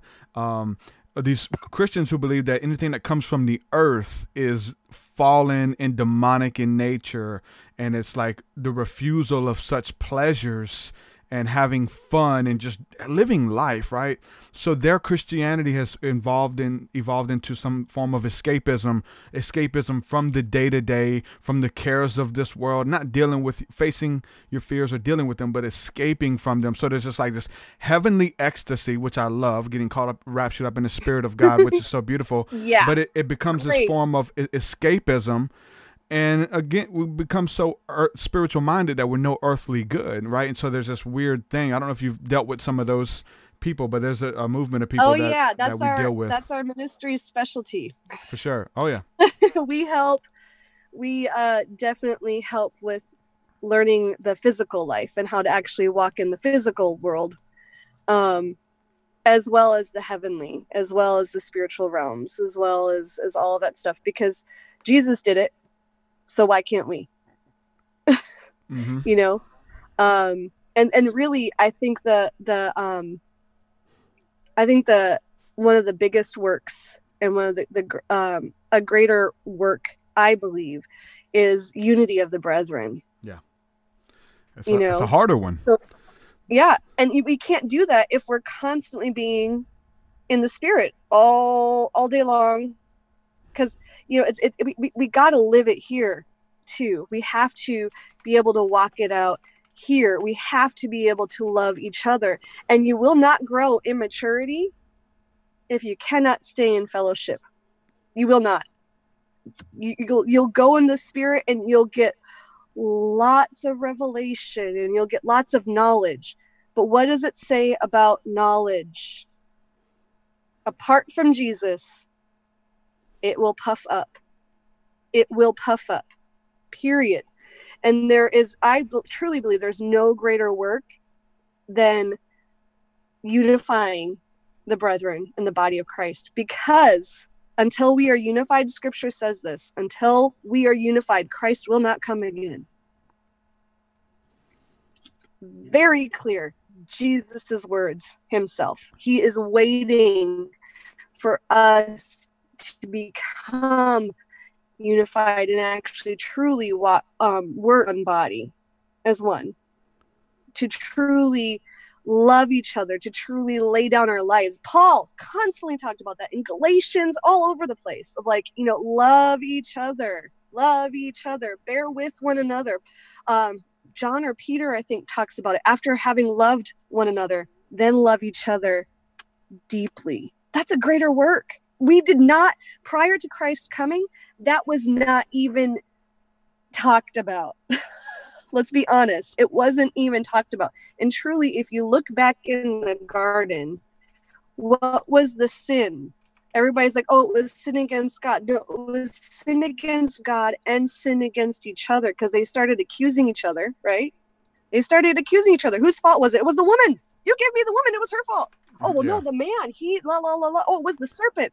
It was, the sin was between God and man. So the greatest thing we could ever do is be united to God again, which Jesus bought, but Jesus also bought for us to be united to each other, because he not only took the sins that we did against God, but he also took the sins that we did relationally against each other upon himself. Every sin, every single sin was laid upon him. That's good. I just looked it up here, like where the word unity is in the Old Testament, and it's only mentioned one time, at least by that word, unity. And the word, let's see, it means to bring together a unit, united, alike, together. But it's Psalm 133:1, which is it says, "Behold, listen to this," right? "How good and pleasant it is for brethren to dwell together in unity." How good and pleasant it is to dwell together in unity. And it's good. Like the anointing oil of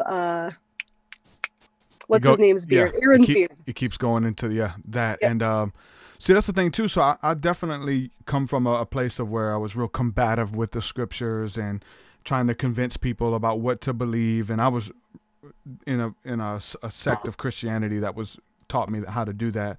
And I was bitter, a lot of different stuff. And I became more open and finding God in everything. And you know what I'm saying? And what it did for me, that it changed the way I reacted to this scripture. The scripture says, can two walk together lest they agree?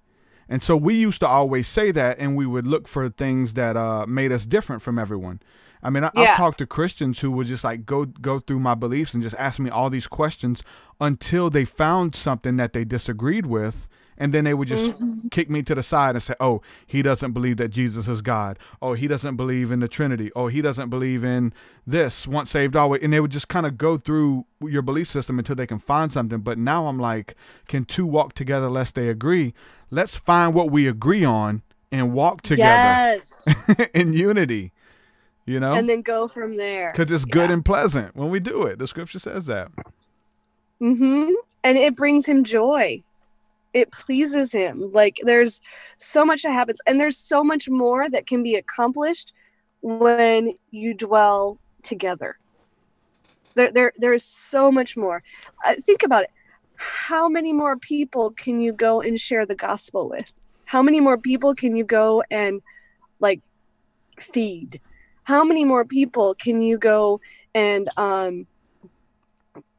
minister to and just love on and just shine the light of Jesus to? If it's just one, you're very limited. But say you have 20, that is like so much more.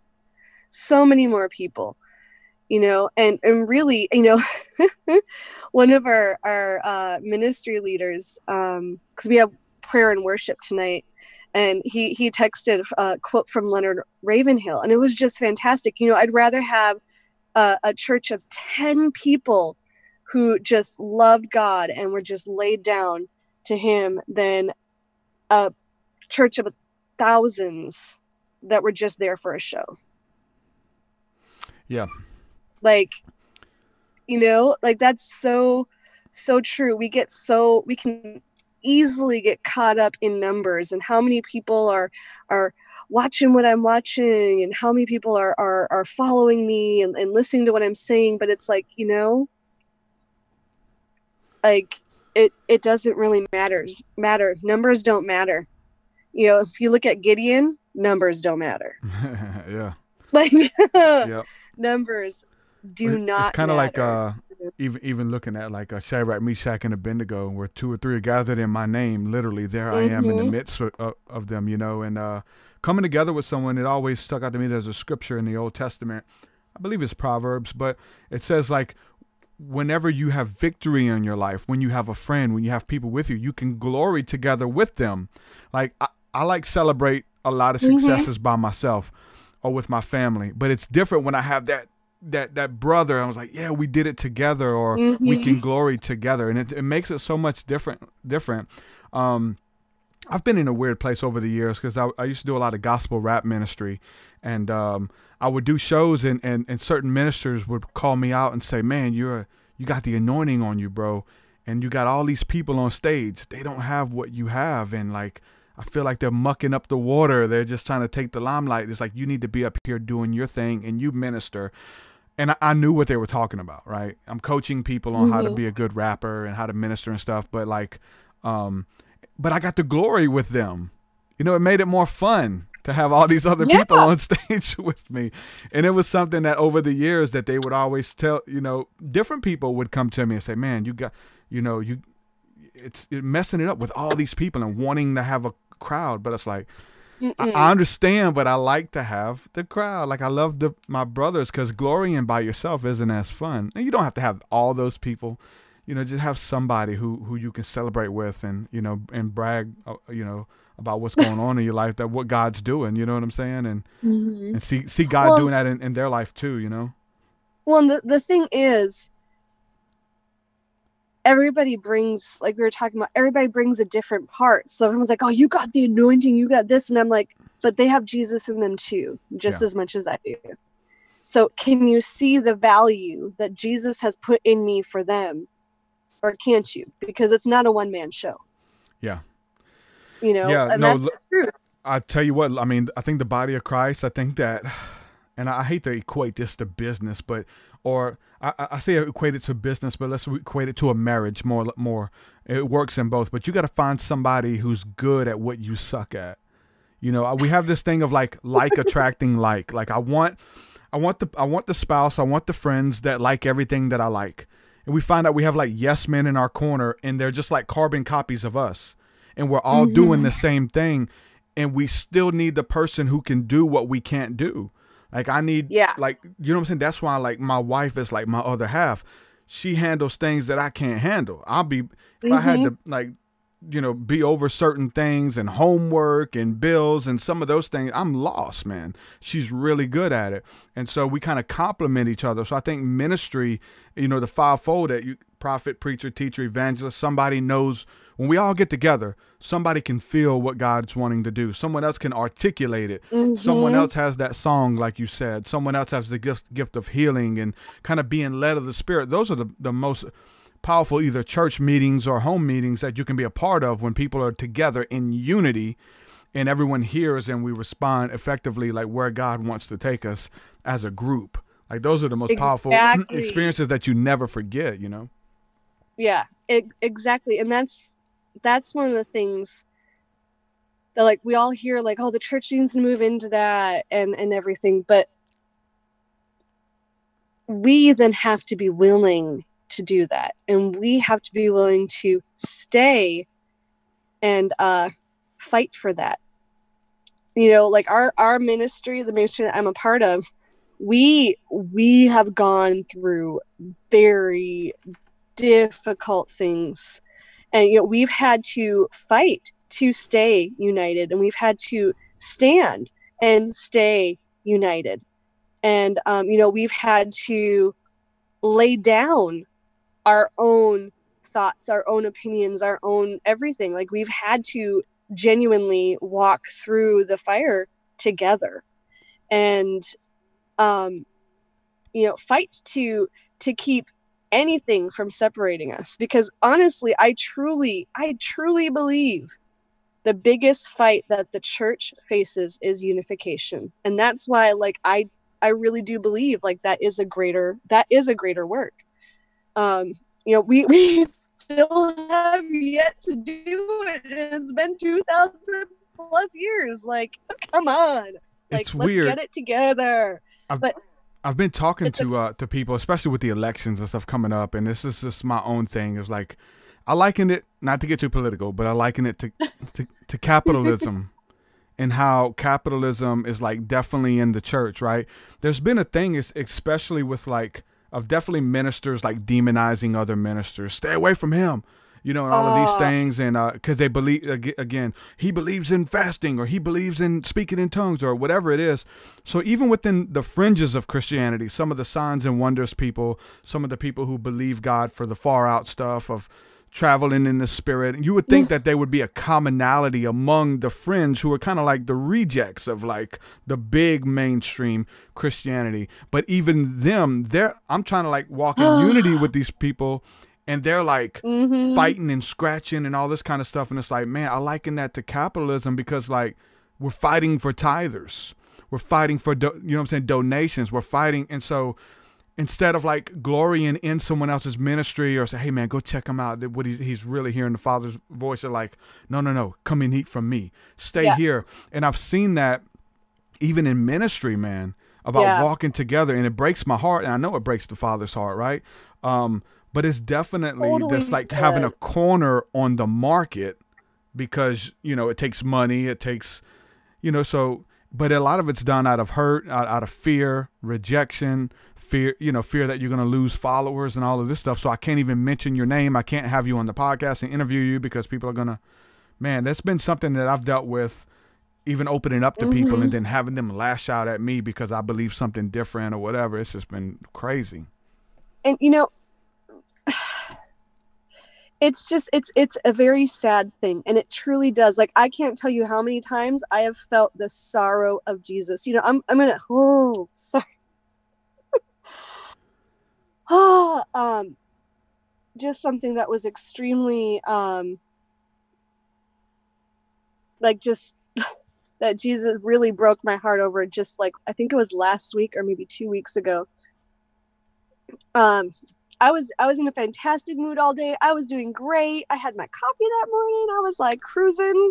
It was later in the day, and all of a sudden it's like just this sorrow from Jesus just hit me in the gut. Like, literally, I physically felt like this just like something punched me as hard as it could in the gut. And it was truly, a friend of mine was in this country that has, like, had the suicide rate is, like, the 14th in the world. And they were at this mall, and they were up on the 4th level, and they were taking some pictures, and then they were coming back down, elevator, escalator, something. And all of a sudden they hear all this screaming. They look to where the screaming was coming from, and there was a young man that had fallen to his death from the 4th floor. And they had realized that man was in their pictures. And I didn't really think too much about it. I just read it and was like, oh, wow, I'm so sorry they experienced that. But then this sorrow hit me, and Jesus was like, because my church will not unite as one in love, this continues to happen. And I bawled my head off. We want to know why all of these things happen in the world, and why all this stuff, why there's all of these horrible calamities, these tragic people killing themselves, all of these things, people feeling that they're not loved, people continually addicted on drugs, humongous homelessness problems. Look at the church. We are meant to be the ones that love and that shine forth the love and the compassion of Jesus to them. And one of the greatest ways we can do that is by showing them how to be united in love. That's the greatest sign and wonder. Like, honestly, nobody wants to come to the church because we fight and we bicker. I can't tell you how many people that I know that are atheists and lost and don't want to be a part of the church. Or maybe like my brother, I truly believe my brother knows God and loves Jesus. He hates religion and he hates the church because all he sees is them just fighting for money, for doctrine, for whatever. They're so divided. Nobody wants to be a part of that. Nobody. Like, I do because I love the church and I see greater. But you don't want to be a part of that church. But like that I want to be a part of it to unite them together. Yeah. You know, I want to be one that brings the unity. You know, everybody's talking about that big word reformation. Oh, that's the next thing that God's doing. La la la la la. Well, if you're not reforming your own thoughts to see everybody included in the body of Christ and everybody as one, then I would question the reformation that you're bringing forth. Yep. I'm with you 100%. Because that's it. Everyone in chat, let me know if you guys have any questions for Alicia. I'll try to translate them over before she goes here within the next few minutes. Ask your questions. Again, like we're talking about the new things that God is doing a new thing. And we've been hearing that. We've let prophets get away with that for years. God is doing a new thing. And it's like, hold on. We don't even understand what he's doing now or what he did back then. Like we get to just kind of make up these new things. God is going to do this. Hold on. I'm with you. Okay. You're seeing things, but what is he? I don't want nothing new. I want to be able to do what he already told me to do first. Like, how am I not doing that, but we just get something new? I don't want that. Give me something different, Lord. What are you saying now? You know what I'm saying? It's like, hold on, this is, so we have to, and that's the balance thing about greater things, right? There's greater things, there's new things. There's old wine, but it's in new wineskins, which is true.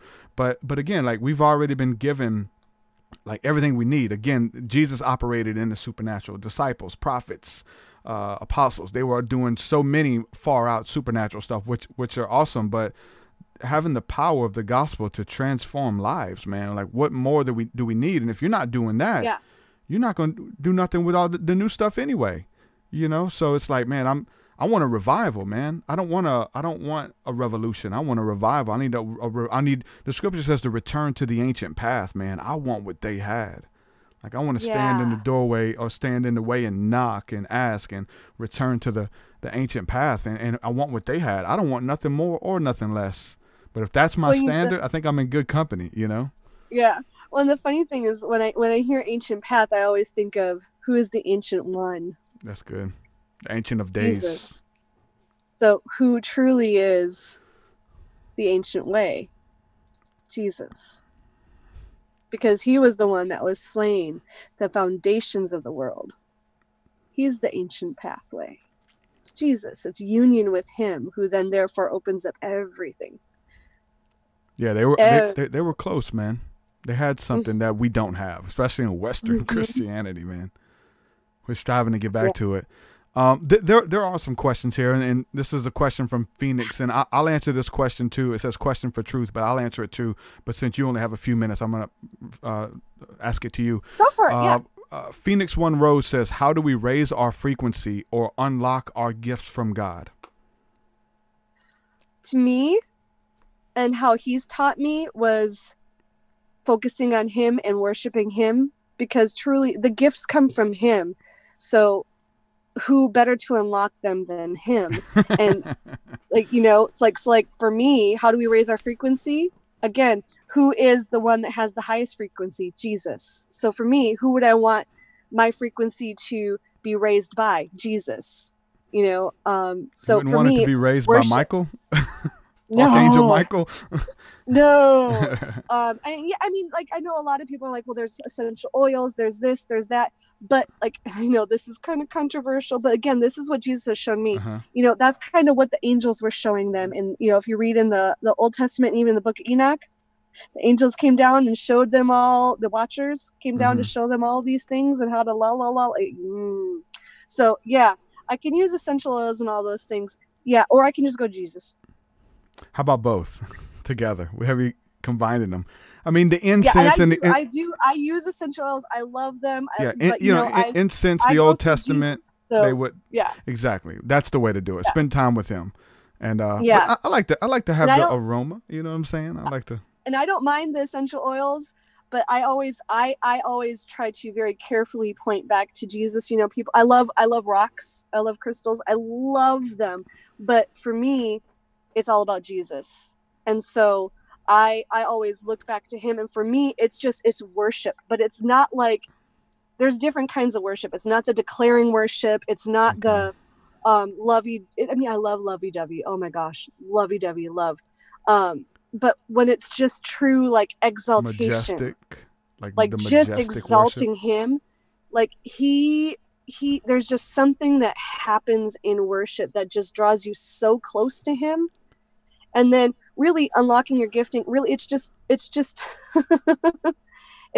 walking it out.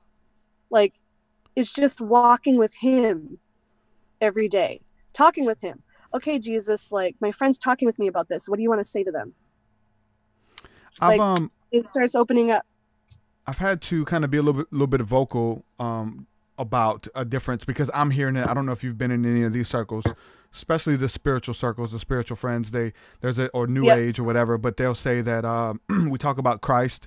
Sometimes instead of saying Jesus, we'll say Christ or whatever. But they'll kind of they'll talk about Jesus being apart from the Christ. Like, there is the Christ, and then there's Jesus, who was a prophet or a good man, and they try to identify that the spirit of the Christ, which we all can be, we all can tap into. Have you heard that? And what's the difference between that to you? Or is there a Christ without Jesus Christ? No. There is no Christ without Jesus Christ. That's his last name. Come on. Yeah, Christ Jesus, Jesus Christ, like Yeshua. Oh gosh, I hear that too. Oh, it's Yeshua HaMashiach, or it's Yahuwah. I mean, I'm a native English speaker, so I say the name of Jesus. You know, like if I was Israelite or Hebrew or whatever, I'd say it. You're Chinese, you'll say something else. All, heck, if you was an Israeli or someone who is speaking Aramaic, you'll say Allah. Speaking because Allah means God. Like, it's their language. Exactly. It means the same thing. And here's the thing. Scripture says that in him dwelled the Godhead. In Jesus. It didn't say in Christ dwelled the Godhead. In him, Jesus. The man who was fully God and fully man. So we cannot take away, like, Christ from Jesus, because he was both. And really, when they're saying, oh, the Christ Spirit, they don't realize that they're talking about Holy Spirit, you know? So that's what I mean. Good. Like they see these things, but they have no knowledge and no true understanding of them. And so they start mislabeling them because they're going in the Spirit without Holy Spirit and without Jesus. You know, and so they're reaching out into different things that are not meant to be reached out into. So they have some understanding and some knowledge, but any knowledge that is outside of Jesus Christ will lead you off, period. I don't care what anybody says. Any knowledge that is gained outside of Jesus Christ will lead you astray, and it will lead you to another spirit. And I see it again and again. And this whole entire Christ spirit is totally a different spirit that is completely causing complete disarray and havoc for many Christians who are spiritual, because they're going off into the Spirit and they're gaining knowledge, which puffs up. Then therefore, if you are puffed up in pride, then therefore Jesus will, he will be far away, because he comes to the humble and the lowly in heart, correct? That's scripture. So if you are now puffed up in all this knowledge that you think you have, it's no bueno. It is not good. And it will truly lead you to another spirit. And it is a spirit that it's basically like a demon god, and it wants you to worship it, and it wants to be like God. Have you have you had firsthand experience? Have you got into any other books? Well, I know you've seen it in others, but have you got into have you got into things that tried to bring you outside of Christ, or new revelations? God did not let me understand it. Or Jesus is a space brother, I've had things that have tried to lead me astray, but I always am, whenever I go in the spirit, I always look for Jesus. And if I am, and I know some people are like, well, you know, Jesus isn't everything. This is true. But there is a humility in the fact for me that protects me. And so anytime I go in the spirit, I look for Jesus. And Jesus, are you leading me to that, or are you not? Yep. Because I only want to see what Jesus wants to show me. And I only want to know what he wants me to know. And I only want him to reveal what he wants to reveal to me, not anything else. And if there's an angel, I'm asking those angels. Exactly. Like, but when you do that, what happens? It's not like you settle in for lesser because I got to ask Jesus. What happens when you go through that gate? He shows me everything. So like I have seen so many amazing things. Like it's more than what I could honestly ever fathom or put into words most of the time. It's I get so much more, and I get so much of him, and like I would not ever want to follow any of those things. One time I went up, I was in a really intense encounter, and God showed me this place, and at first it looked amazingly beautiful. First I went up in this big huge, it was like a ray of light, if I could say that, and it was me and Jesus were like one, and we were like this big huge light, and it was as if we were going up into the atmosphere and into different realms and dimensions that were in the area that I was in. And I got up into this one area, and it seemed like it was like really high up in the spirit. You know, it really, it seemed like it. And this light, I got to this place, and it looked beautiful. It looked light. It looked like almost like a place in heaven that I had seen before. But then this light started shining out on it. The light that was me and Jesus as one. Me and him as one, when we were united. That light started shining out, and all of a sudden these things that looked so beautiful, they looked like angels. It looked like heaven. Had I not been one with Jesus in this encounter, I probably quite possibly would have been deceived, to be honest. It looked so beautiful. It looked so amazing. It even felt everything, almost to every single part of my discernment. It felt like spot on, almost. And as that light of me and Jesus's union and oneness started to go and shine forth, these things started to turn into the most hideous creatures I had ever seen. They were disgusting. They were scary. And it was like not light, but they were deceiving as if they were angels of light. And so that's why I say it's like, I don't go anywhere without Jesus. Anywhere. Because man, those things would have deceived me like that. And then when I tried to, in the past, read things, I praise God for my upbringing in the church, because when I tried to read things that were outside of him, I couldn't understand it. I was so mad. I was like, I just want to, and I knew it was Jesus. I knew it was like, nope. I was so mad because I was mad at him at the time. Yep. Me and Jesus have a very real relationship. And so I was trying to understand other things. This was years and years ago, and he wouldn't let me. Yeah, that's good. So, good for you. Yeah, I'm gonna pray really quick because I do have to run back into work. Yeah, let me read this comment just so you kind of be directed on how to pray this. I felt the Holy Spirit when I read this comment. So going off of what you just said, what I've been talking about even before you came, it just kind of lines up. Phoenix Rose says, I was chasing after power and enlightenment without Jesus, and literally lost my mind. Had to go to a hospital and suffered mental illness. So people there's a lot of people there. They're listening. Yeah. Let's pray. So Jesus, I just thank you right now for revealing your truth and who you are to each and every single person.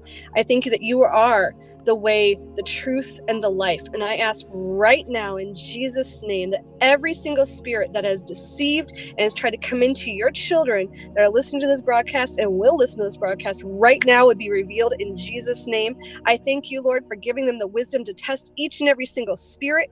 And if they do not say that you are the Christ, that you came in the flesh, that they would flee and they they would flee quickly.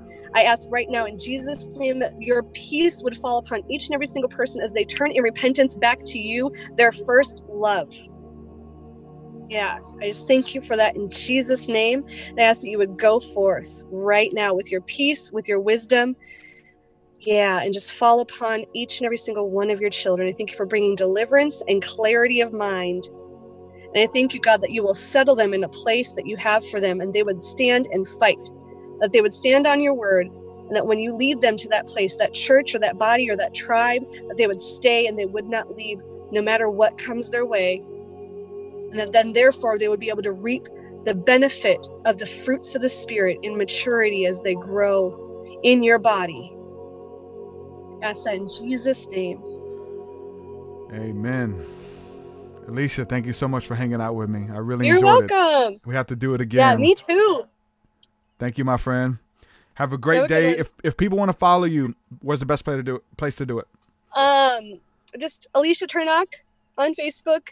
Request me, and then also please follow the ministry that I'm a part of. It's called The Spirit and the Bride Kingdom Coalition. And yeah, we're a fun little group of mystics, and some of them evangelical, and across the body of Christ, because again, we're all one. So awesome. Yeah. All right, you guys have a great day. I'll put a link in the description. Thank you for hanging out with me. Many You're blessings, welcome. friend. Peace, You too. peace. Bye.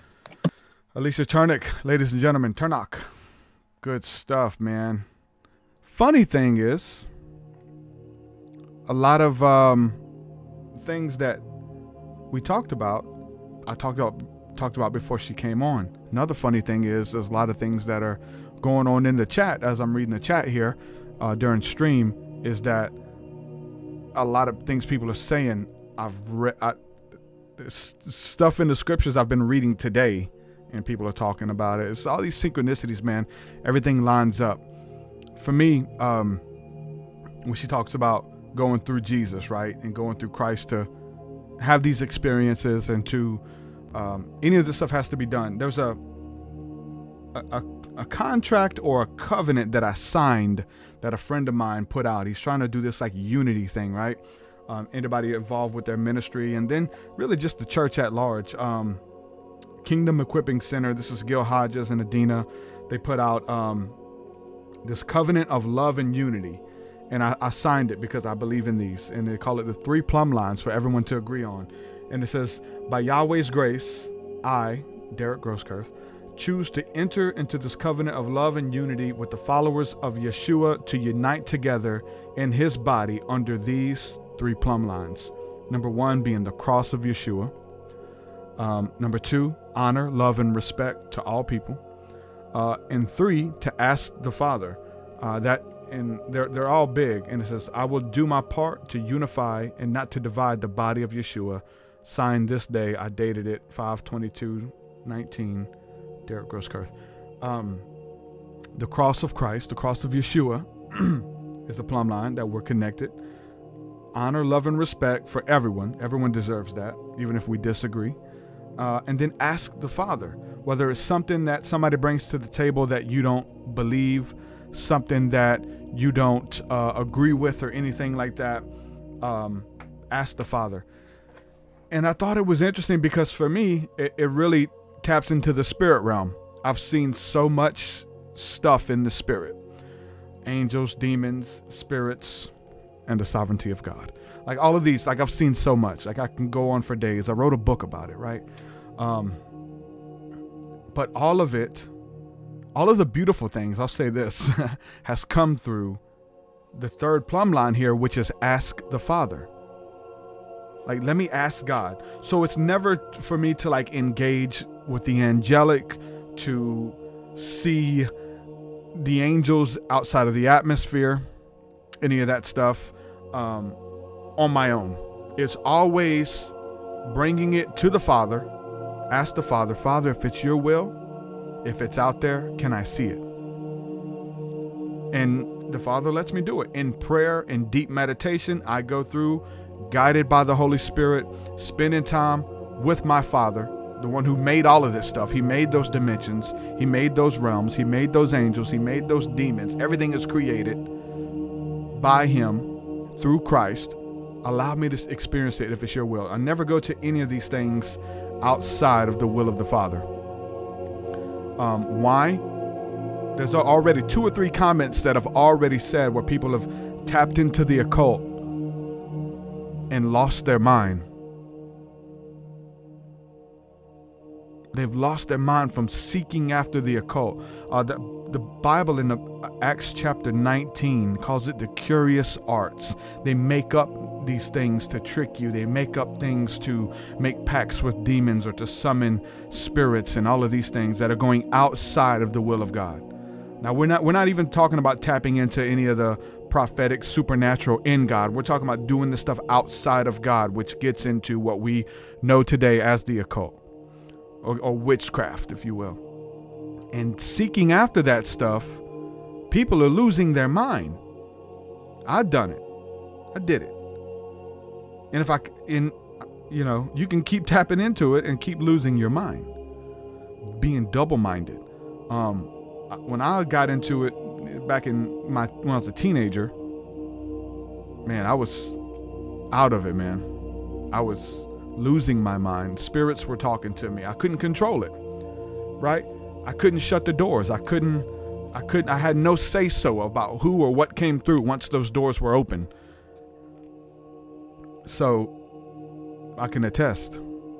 Some people are talking about they've lost their mind. They have had to go to the hospital. Someone else says here, talking about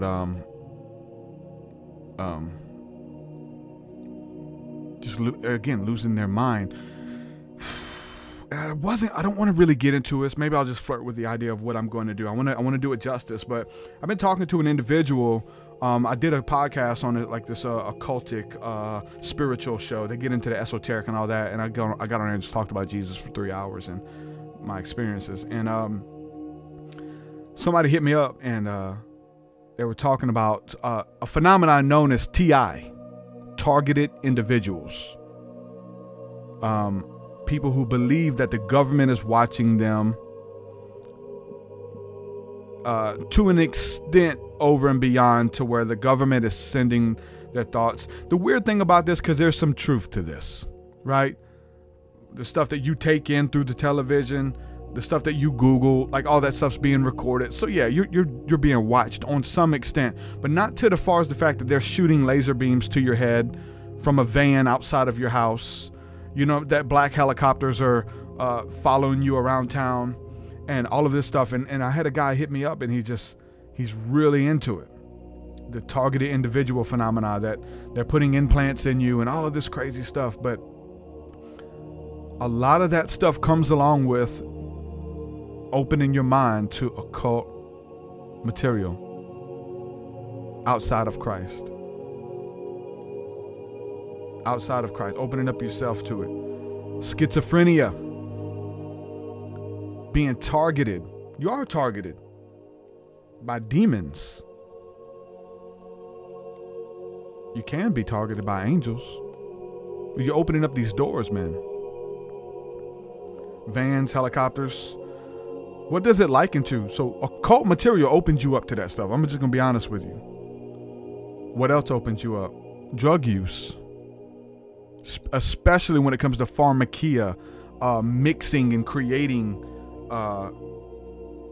bath salts, methamphetamines, like mixing all of this stuff up and using it. So some of the things people talk about on meth binges, hearing voices, cops hiding under the bed, cops hiding in the DEA is in my closet right now. At any moment, they're going to kick the door in. I mean, these are some of the things that meth addicts deal with. Talking about cops being up in the trees, watching them with sniper rifles, scared to go outside because a cop is going to shoot them with a sniper rifle in their tree because they're shot out on meth. This is some of the hysteria, the schizophrenia, the paranoia that comes with that. All of this drug use. I was talking to a friend of mine earlier about this, and when he was doing a lot of meth, going on binges, he said every vehicle that came by, he thought was a surveillance crew in it. He thought that the mail lady was watching him for the cops. Like all of these weird things that are going on in your head. schizophrenia, drug use, the occult. One friend of mine, it's the material that you're taking in. One guy he watched the Truman Show. Y'all remember the Truman Show with Jim Carrey? And there was cameras everywhere watching him. Maybe you don't remember it. But I got a friend of mine, he was trying to come off of drugs, and he was still going through the process of renewing his mind. But he watched it. He said he had to turn it off. Him watching that and being involved with drug use opened up a door, a portal, a gateway in his mind that he thought that now he was on the Truman Show. That there were cameras all through his house watching him, and that people, whether it was the government, was watching every move that he did and testing him, whether it was the government or whether it was a reality television show. He thought his life was, he had to turn it off. There's a spirit behind that.